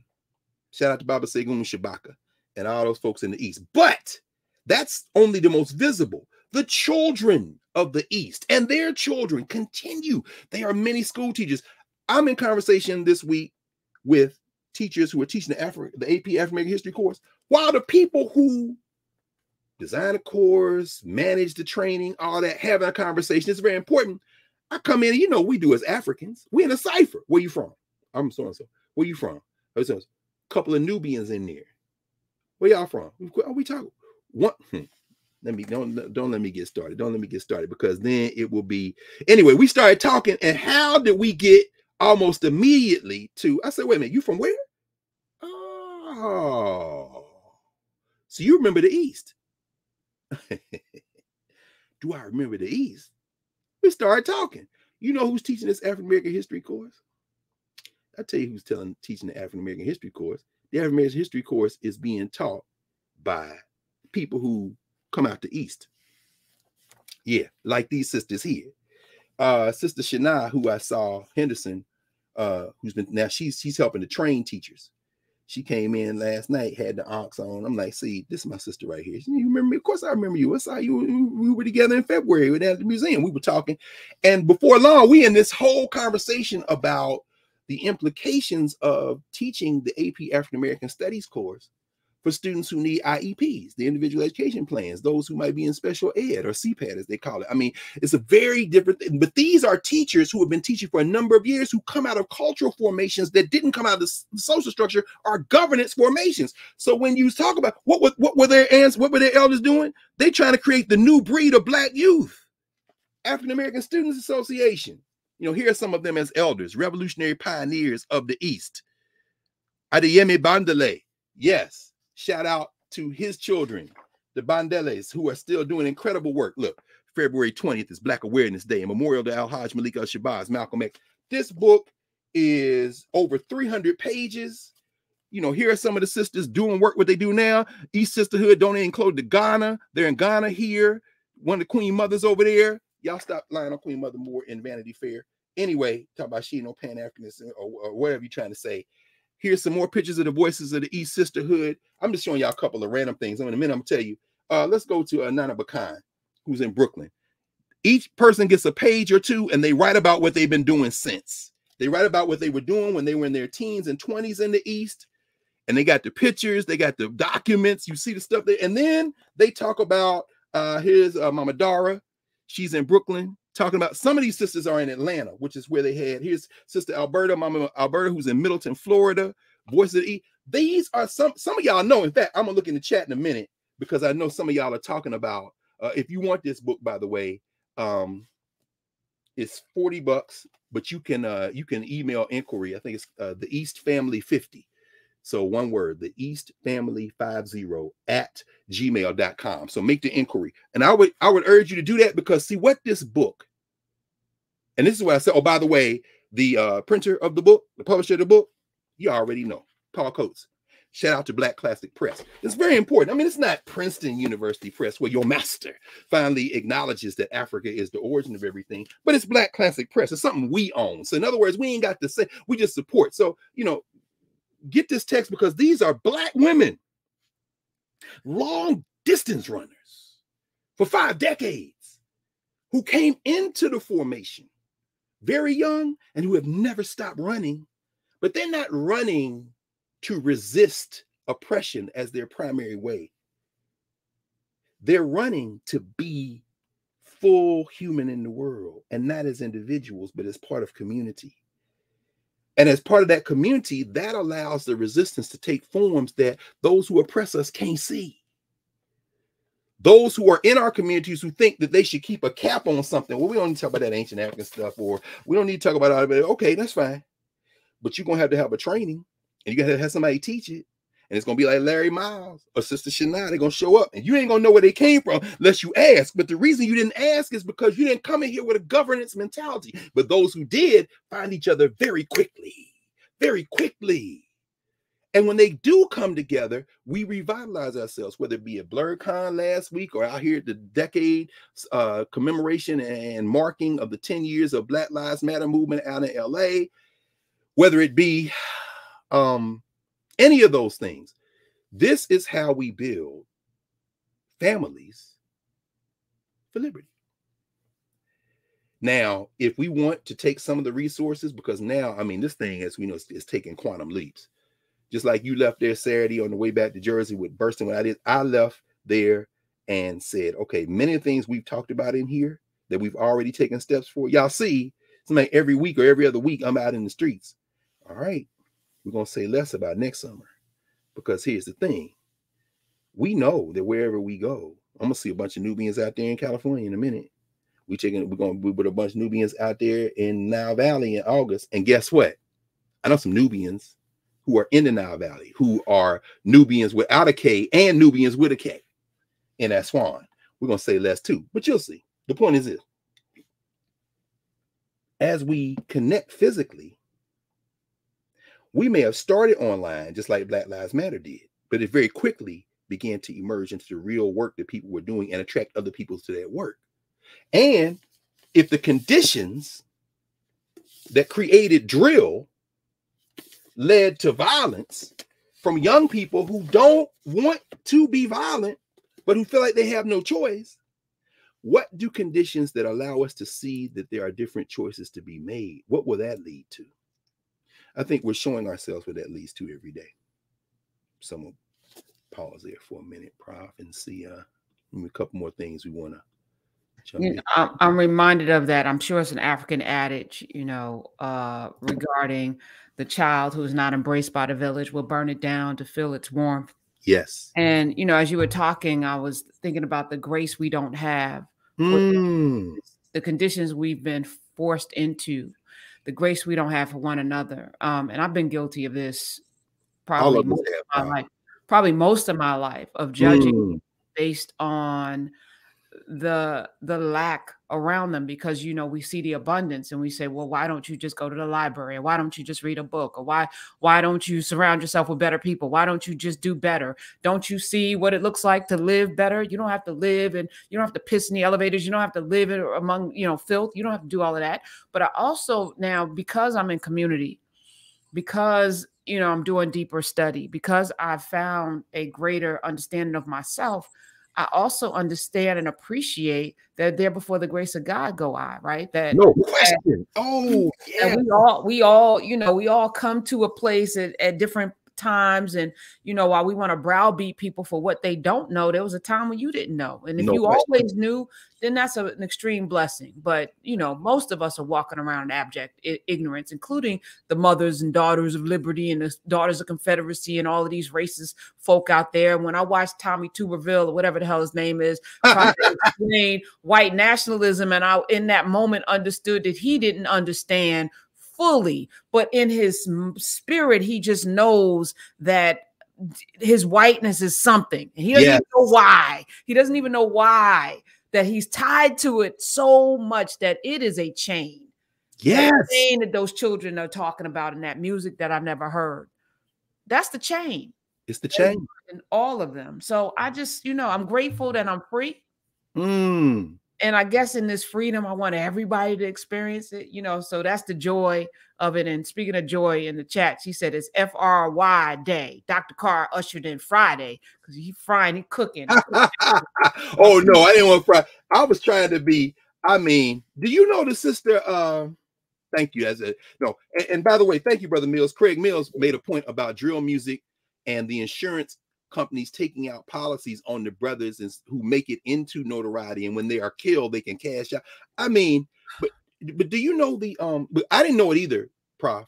I tell you what, I knew drill. You had to teach the hip hop class, in the spring every semester at Howard, one of the hip hop classes, and this past year, because when I think about you, I don't think hip hop. Even though I know you have deep. I'm too old. You're not too old, but I'm too old. 50, you were, No, I'm too old. I'm too old to be talking about hip hop. Yeah, but why do you teach that class? Because I started teaching in 2003 because they asked me. The kids wanted the class. There were a couple of classes being taught at Howard. One in education. My sister Velma LaPointe, I think she did the first hip hop class. Howard has a long history. They did hip hop concerts back in the late 80s. Our friend April Silver, when she was an undergrad, when they were taking over buildings and creating Black Neophores, her and Ras Baraka, they had the first hip hop conference anywhere. They had it at Howard for several years. And so young people said, well, will you just say sure? I said, it's going to be an Africana Studies class. What does that mean? That means we're going to spend the first few weeks on the framework, and then we're going to apply the framework to hip hop. So basically what I've done is we obviously start at Africa. We bring the modalities through cultural meaning making, ways of knowing, all that. And then when we get to Jamaica, we use Jeff Chang's book, Can't Stop, Won't Stop, which I think is a good framework in a way. Yeah. We start with the Caribbean and New York. We put the convergences in. And you know this as well as I do. But now you teach, the young people may have vaguely be aware of a Sugar Hill Gang or the commercialization. They definitely don't know about Sylvia Robinson. They may know, Niles Rogers, no question. So we go through all that cultural meaning making. As we talked about how, Luther Vandross is the one that told Nile Rodgers in the studio. Vandross in there for something else. He just listening to Nile Rodgers and them when he makes that lick Which now Roger said he was mad because Grace Jones and them invited them to Studio 54. They came down there. Grace Jones don't come to the door. They got to beg their way in. They can't get in. So he goes back to his apartment, got his bass, F Studio 54. And then, but then as he's doing it, Luther Vandross in there as they record what becomes Say Chic, and he says, Luther Vandross, trained as a singer too, saying there's a little gap there. You need to put a little chant or something in there. So what do? Freak out. And Luther right there. Say Chic. Luther's the one, but the young people are like, what? Now, so now y'all give me an example of how y'all do that. You know, everybody want to be a damn rapper. So all these kids, half of them are hip-hop artists, underground, and this is where I come to. This spring, back in maybe March, this is when the like HBCU tours take place. The Chicago's People's Union and the Detroit kids, they always come to my class. I got a strong connection. Karen Shropshire, who's a Nubian, all them, you know, they've been bringing students from Atlanta for years. So the Atlanta kids come, the Detroit kids come, the Chicago kids came that day. And I said, finally, okay, finally. I talk about this, but I'm too old for this. Somebody please explain drill music to me. So now I turn over to the 16 and 15 and 17-year-olds, and they start walking through this. And then there are students from Chicago and Howard, of course, like every HBCU. And I'm listening to this conversation. And what you realize is, even though you might know generally what it is, and you may go and try a little sample, the effect that online has had on our young people, I will never cease. And I know you had this experience over and over again. I'll never cease to be stunned at the different world that we live in. We think we know who that kid is. And if they talk on one subject and then all of them are talking, all of a sudden you're the only one in the room, don't know what they talking about. Like, what the hell just happened here? I thought I knew you all. It happens to me every day at Howard's campus if I stay there after the sun goes down. Yes. And it's like, secretly is why I continue to teach, because I don't want to be out of touch. You know, I continue to teach because I need to be in touch. I need that energy. I need to know what the hell is going on in this world. And I don't want to be one of those get off my lawn. I'm going to be get off my lawn, but I at least want to have an understanding of what is going on in the world through their lens. And you can only do that in community, which is why, you know, that one of the first classes, I think it was maybe in class lesson 3 or 4, where I asked, you know, how did we learn? And you brought forth this, you know, image that in my mind still resonates, you know, of an elder around a tree with all generations sitting and sharing. That's the only way we can learn. And even as you're talking, I would love for you to do not hip hop, but music, because we started a journey with Cornel to do djembes and chorus, to have kind of this breakdown of music, because I think that's the thing that ties everything together for us, that drum, that guitar, that, you know, that those lyrics, the way in which, because I'm super frustrated at the development of music today, that, you know, that people who make music don't even know the history, don't even understand. I mean, the reason why Pharrell is so, you know, culturally relevant is because he can go to Marvin Gaye, bring in that little beat, hey, you know, and bring that into a song, right? And we all are familiar with it of a certain generation, but the new generation now gets it and they're like, oh, this is amazing. It was why Puffy was able to build Bad Boy off of the memory of Isley and Charlie and all of those groups, including Earth, Wind, and Fire, and bring it back and forward through Mary J. Blige, through all of this. And it's the familiarity that we love. But now I feel like there's a missing piece, because those same people who are in their 50s, right? Yes. The new crop of 20s and 30s, they don't really have the historical understanding. Their mothers and fathers aren't playing like mine did, Nina Simone and Jerry Butler, and, you know, hearing, you know, Teddy Pendergrass when he was with Harold Melvin and didn't know who that voice was until, you know, but, you know, that kind of stuff doesn't happen because our music is so heavily curated. It's not like Saturday morning the record player is going and you're 7, 8, 9 having to clean the bathroom listening to music of your mother. You know, that's not happening, right? So where did we get that? Why did you give the exact same ritual that we were talking about yesterday? I'm standing there with Steve Birnbaum, senior vice president, College Board, and we stand around talking about what was your cleanup song? because he played, oh, forget what he played. He was playing some he was talking about Earth, Wind, and Fire. Earth, Wind, and Fire. That's it. My daddy's cleanup song was LTD. He popped that 8-track tape in there. Every time I move, I look and clean up the whole house. I said, what was y'all? And we was talking about cleanup songs. And why did you bring up the exact? Okay, so what were y'all cleanup songs, bro? Oh, my mother, you listen, first of all, the blinds went up at like 7, 8 o'clock in the morning. It's like Saturday. Can I watch some cartoons? Nope. The lights in the house. Shut out. Blinds up. Get your ass up.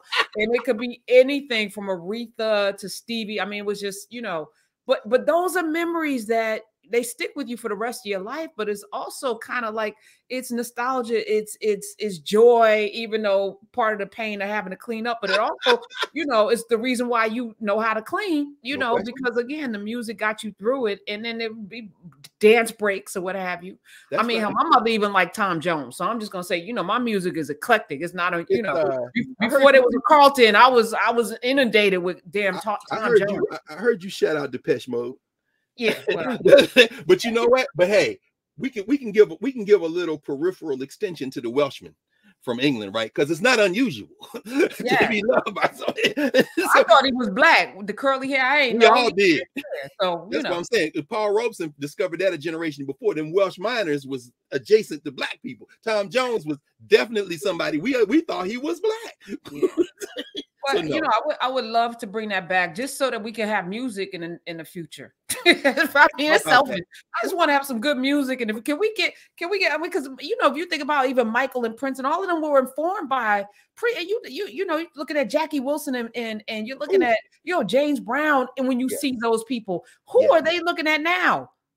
Jason Derulo? I mean, who are they looking at? Well, they've gotten older. I mean, and I think maybe, Larry, we can ask, or in fact, we can just go straight over there at Medgar Evers. Of course, Talib's mother is over there, as Dr. Green, Brenda Green.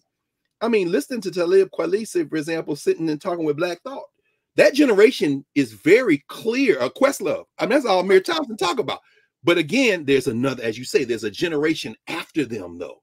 And so it's not at all clear as to how this momentum, the Soulquarians, the Roots. I mean, the Roots they're gonna walk you through where they got stuff from. Yeah. And Questlove, he writing a book every 6 months. But you talking about Questlove and Talib, both of their parents. This is the point. Yeah, we're educators. High-level educators. So in fact, if you ask Talib about the East, he gonna talk about the women in this book. You're exactly right. Which led them to have a bookstore. Him and Mos Def. That's right. So Cardi B don't have that, is my point. No. I'm just saying, You're right. You're right. I should mention when you mentioned Earth, Wind, and Fire. Even Queen Latifah's mother was a teacher. No question.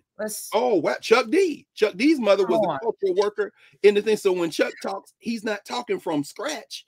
No. He didn't get that at Long Island University. He didn't get that. No, he went to school. His mom was in the Rakim.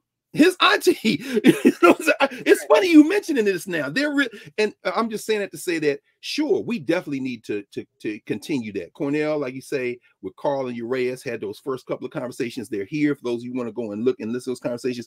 And I think that a lot of the Nubians are involved. We got Nubians in here who are producers, who do the music stuff.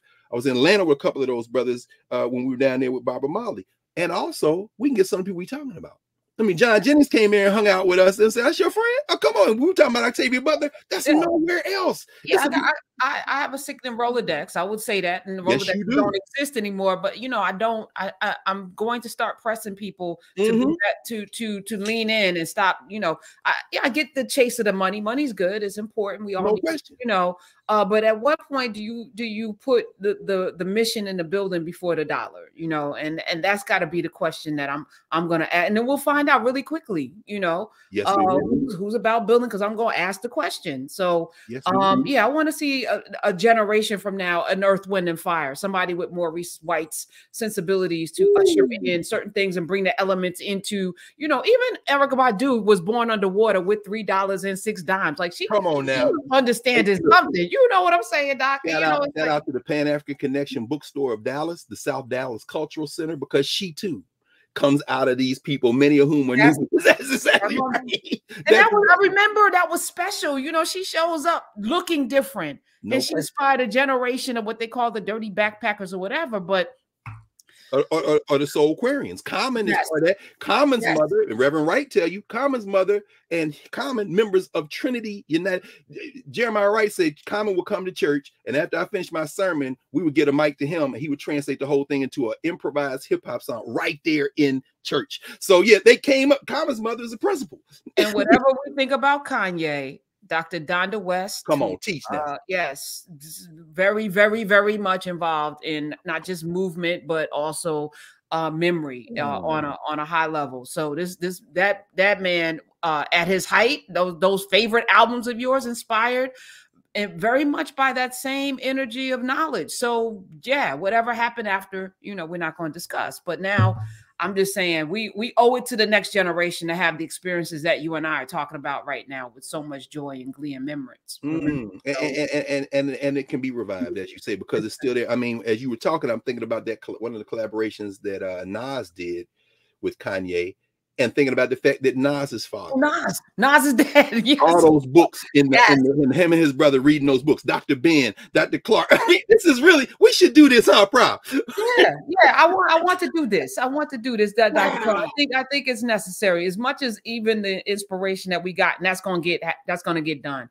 And but again, I'm gonna invite, because the invitation is nice, those of you who are inclined, who are excellent, because that's the other thing. I feel like we've lost the discipline of what it looks like to sit in something long enough to be expert at it, right? Because we all are, doing drive-bys on all of the things. But no, that's true.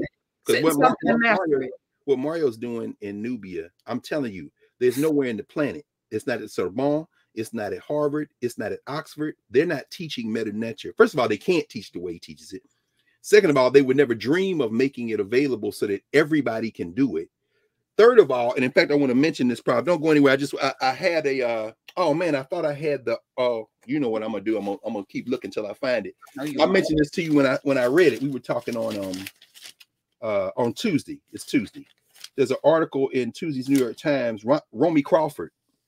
I'll do this very quickly. Romy Crawford, who is at the new art school modality, she's creating something, helping with the Museum of Contemporary Art in Chicago.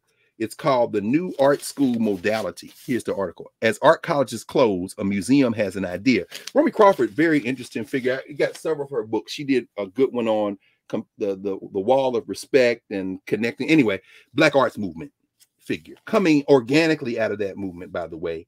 But here's the thing. The Museum of Contemporary Art Chicago and the educator Romy Crawford have become partners in a new program that focuses on pairing instruction by artists of color with hands-on learning by students working alongside them. This intensive semester-long course, which its founders announced on Monday, is called the New Art School Modality and will start in September at the museum. Now watch this. Traditional models of art education have become increasingly endangered as trusted schools, trusted like your master, I'm sorry, Christopher, is trusted. Trusted, I guess, will we be trusted? We trust ourselves. Anyway, as trusted schools, from the San Francisco Art Institute to the Watkins College of Art in Nashville. Now, it's in Nashville. I ain't never even been to the Watson, and I grew up in, anyway, have fallen into bankruptcy or merged with larger institutions. These developments have gotten the attention of some leaders in the art world who are now financing alternative modes of instruction that sidestep degree granting programs altogether. Let's make this point together, y'all. You need resources. That's why we have a subscription base in narrative. It isn't oppressive, it isn't exorbitant, but it's enough to get the platform up and manage it and keep it going. This is the Carter Woodson model. Now, the art schools are terrified. Why? People not coming to art school no more. They got this huge overhead, the museums. So what are they doing? They got to go out and beg some philanthropists or get some. And of course, when you start begging philanthropists, that's when the right-wing onward Christian soldier types come in. For example, everybody buying their drawers and soap at Walmart, you know that they got one of the best art collections in the world now. It's in Crystal Bridges, Arkansas. Why? Because they can buy all the stuff, right? They tried to buy the stuff from Fisk. Fisk eventually, playing big bank, take little bank, engaged in a partnership. But my point is this: these art schools now are saying, let's bring people in, put them with practitioners. They all learn together. What do you get from it? You get the knowledge. We are going to eschew degree granting programs altogether. Guess what? We already doing that, except we're not even finished. We just getting started because maybe we'll have some partnerships with universities and other institutions. Our licensure may be completely internal. The value of what's being done here outstrips the value of what they're doing at the university anyway. And let me end with this. Let me see if I can find the quote here, because here's the other thing. She's been partnering with our brother Theaster Gates, talks about that, talks about next semester, the focus is going to be on Festac 77, the Pan-African Convening of Black artists in Lagos. Here it is. 2 years ago, she organized an exhibition about the festival with the artist Theaster Gates, but she hopes students will deepen their knowledge through exposure to the photographer Roy Lewis and the painter Gerard Williams, who attended the original exhibition nearly 50 years ago. I just saw Roy at Randall Robinson's memorial. Roy Lewis here in D.C. Roy Lewis worked for Mr. Johnson, for Ebony, for many years. Roy Lewis was at the fight with Ali's fight with Frazier in Kinshasa. He was at Festac. They're going to bring him in and they're going to pay him. But my point is this. They're developing a thing now. Watch this. According to educators, traditional art schools are struggling to recruit students who question whether a fine arts degree is worth the high tuition cost. The closures have predominantly been about schools relying too much on tuition and not considering if students could afford it, said the art historian Karina Kirsch, who taught at the San Francisco Art Institute before it closed. Kirsch said that the alternative approaches, like the one in Chicago, could offer the kind of diverse programming without artists of color that universities have been slow to devise. But these courses would not fully replace the need for a fine arts degree, which she says she viewed as a pathway toward critical thinking. Crawford said her program has somewhat different goals. See, here's what the art schools and the universities trying to preserve their existence. It's the Wizard of Oz thing. Scarecrow, you got a brain, but what you don't have is what? This rolled up piece of paper, a degree. Why? So why do I need a degree if I know what I'm talking about? Because we use the degree to keep ourselves relevant and keep ourselves in the thing. We've jailbroken that. Last paragraph. Crawford said her program has somewhat different goals. This almost sounds like Nubia.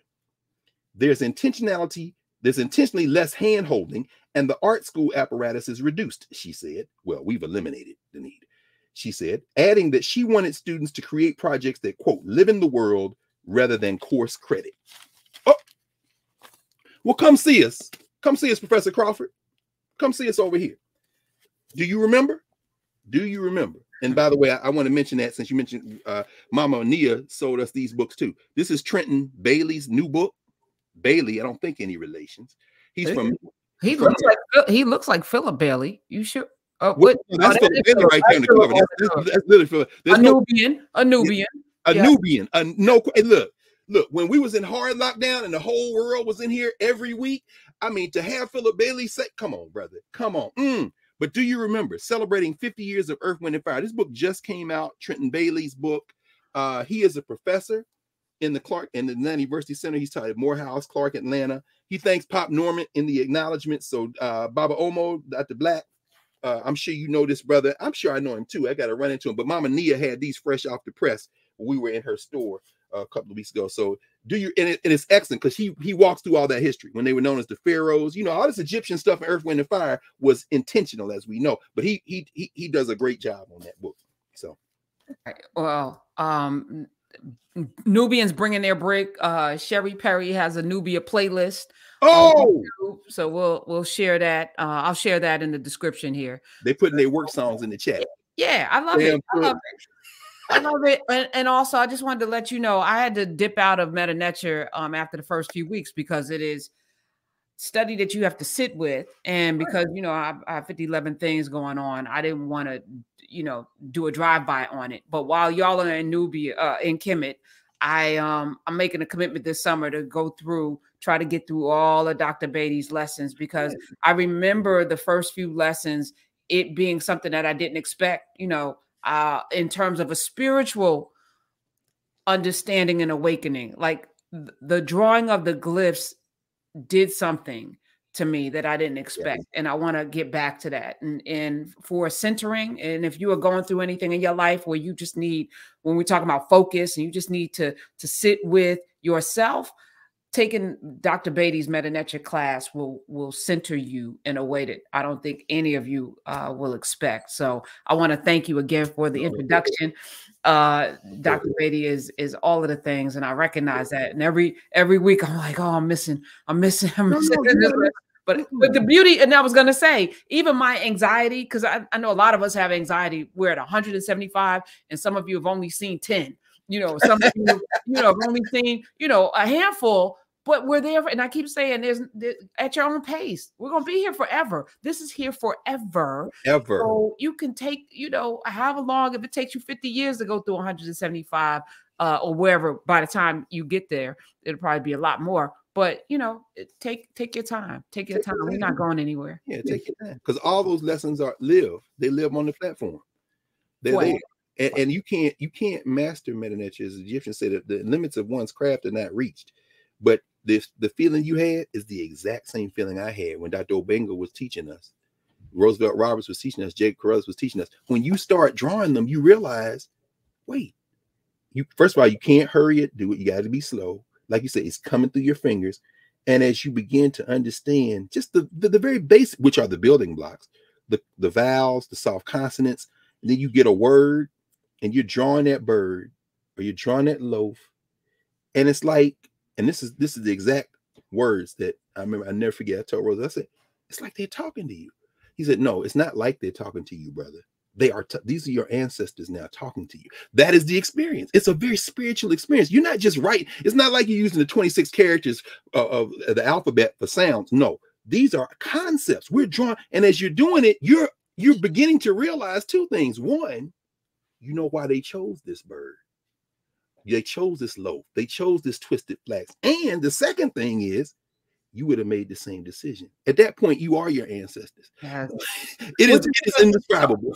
We have eliminated cursive writing from school, right? And in many ways, that has done something deleteriously to young people's ability to connect with things. And it's wild that you would think something so simple. I don't know who makes these arbitrary decisions to remove phonics and to remove, these cursive writing. There was something about pen to paper that did something in the development of a child, right? Yes. And we eliminated it because somehow now everything's digital, but they got, very muscular thumbs, but their minds aren't as muscular, right? So now you add the meta-nature, which is cursive, but then history, and then spirit, and now you have something completely wholesome. That's right. That even for you. So those of you who are in Nubia with young children this summer, since that 3-month gap, 2.5-month gap seems to be a problem in terms of back up in September, I'm going to encourage you to do what I'm doing, which is to have your young people, no matter what their age, start with lesson 1. In meta-nature and go through Dr. Beatty this summer. That's powerful. Yeah, I think that's powerful. Let me add, because this is unanticipated. Yeah, but the last 30 minutes we just talked. No, we talked. But this is so powerful because, one of the things that, and again, I wouldn't recommend you buy Christopher Arrett. I'm gonna buy it because I have to. That's my job. I mean, I'm one of those few people, like when we're going to talk about blocks, and then we need to have the thing so that we can have the thing. I don't get books, so I had the books. No, and we're moving toward that as well.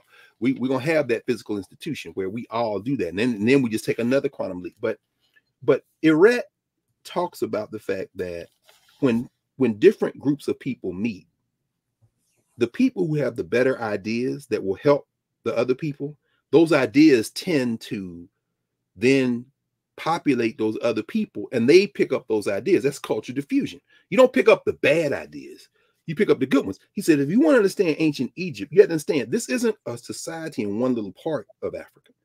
They came out of Ethiopia, what is now Ethiopia. They came out of what is now Sudan. And as the thing expanded, they came out of what is now the Sahara, but was grassland.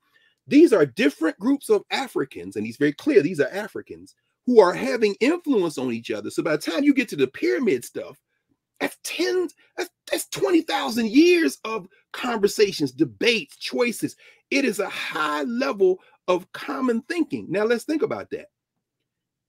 The period between the early pyramids, and I think we're going to talk more about this. I think we might want to do maybe some time on this before we go to the Nile Valley, even in here, 2700 BC or so, and what we call Cleopatra, the Ptolemies, which is not even something we need to be talking about, but let's just for sake of argument, about around maybe 300, 330 BCE. That's 2,400 years. If we went from 2023, where we are now, and went back 2,400 years, we're now Alexander. We blew past Jesus. It's 300 years before Jesus comes. So now take that and do it times 5, and you're talking about Egypt. Why y'all study ancient Egypt? It's no threat. Boy, be quiet. Do you understand how long people been having conversations to develop the better thing? And this is why don't go anywhere. I just want to read this quick thing from Eret, because I respect Christopher Eret. My problem with Eret is he don't respect me. I respect Eret. He don't respect you, Professor Hunter. He doesn't respect us, meaning what? You are well aware. You've been at conferences. You've been in conversations with these Africans who've been saying this, but you need to be the authority, just like these art schools need to keep charging tuition. And then we got black people like Henry Gates who are trying to help black people too. But you think you're going to help black people by cherry picking the white dudes, and so that you can maintain your look, bro, go with God. I ain't mad at you. You've done some incredible work. I read your work. I don't have any problem with you. I'm saying that we're doing something else. This is what Eret writes. He says, one particularly powerful set of resources then allows us to propose correlations of linguistic history with datable archaeology. In other words, he's saying once we begin to understand languages, we can then go look for the material evidence of who these people were. This is very Western. This is not what you just talked about, Professor Hunter. We ain't got to go get shovels to go dig around to find some artifacts to prove we black people to anybody. All we got to do is sit with the language and who we are in terms of ways of knowing, who we've been in terms of our movement and memory and culture meaning making. As we begin to learn the language, it unblocks the arteries. Because we're not coming to see what you saying. Black people have a natural affinity. No, what I'm saying is that them cleanup songs that you've been singing, when you start talking about the lyrics of those songs and you start translating Medu Neter, you're going to see cultural concepts that line up with Earth, Wind, and Fire, with Harold Melvin and the Blue Note. If you want to understand Harold Melvin and the Blue Note, Teddy Pendergrass singing I Miss You, your best bet is to translate some love letters from the 19th dynasty. And you're going to say, damn, these are Africans. We're not trying to prove that to nobody. But this is where he goes with it. He says, what does he say? He says, the words used in those ancient languages serve as a robust cultural archive. They tell us what the people who spoke these languages possessed, practiced, knew, and believed. Eret writes, if speakers of an ancient language had words for a particular thing or a particular activity, then at the very least they knew about the thing or activity connoted by these words. If we can reconstruct whole suites of words relating to particular cultural objects and activities, we know that these objects and activities were lively parts of their cultures. Brother West, I understand why you like democracy. You studied Greek, you studied Near Eastern languages. If you'd studied Medu Neter, you would have learned about Ma'at, and you'll never say the word democracy again. But I understand why anyway. So let me. And again, like, you know, don't be offended by what you don't know. Right. You know, no, like embrace the knowledge and be and do better and change. It's okay. Change is good, as Octavia Butler. Change is God. Change is God. That's what she said. Yeah. John Clark said, "Don't get mad, get smart. Don't get mad, get smart." And it's here. We did it. You look setting this up. People say, "Oh, you know, well, you gotta pay to get." No, you gotta. Somebody gotta keep the lights on. Somebody gotta pay the bills. You got a mind for that too, which is inestimably valuable. Because that's not what I think, but you can see it all. It comes with sacrifice. It comes with sacrifice. Oh, people, huge sacrifice. So I'm not going to let anybody, you know, besmirch or question anything. You know, as somebody that has.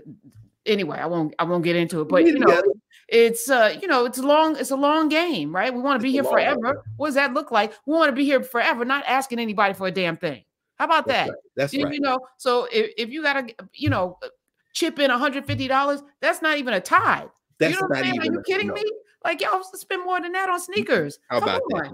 Let's and go. For everything here, and for the thing that and we want to build something out for children. Like, what are we doing? What is this valuable? This goes back. Is this valuable? And if it is valuable, Let's go. Let's go. Like, come on. And when your child shows up with a design for sneakers that makes you $1 billion because she was sitting in narrative in Nubia, taking it and got it sparked with an idea and combined, then you're gonna say, well, damn.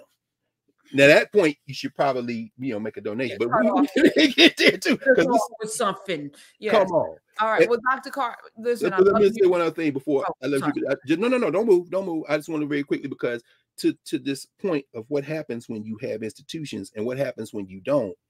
The 14th of July, 1905, is when Andrew Carnegie, who had donated about $5 million, I guess, and about $5 million in those dollars. He told New York to build all these libraries, and the one they built on 135th Street was the 135th Street Division, which became the Negro Division. It was opened on the 14th of July, 1905. About 30 years later, a brother sold his Black collection to the 135th Street Library, and they made him the curator of his collection. That, of course, would be the great Afro-Puerto Rican Arturo Schomburg. And then after him, Lawrence Reddick, and then, of course, Dorothy, Jean Blackwell Hudson, and all the great librarians there. But I'm just mentioning that because today then would technically be July 14th, 1905, the day that Schomburg was created. And, of course, Schomburg didn't donate his books because he needed a job. He sold his books, about 5,000 of them, for $10,000 to the 135th Street Library, to New York Public Library.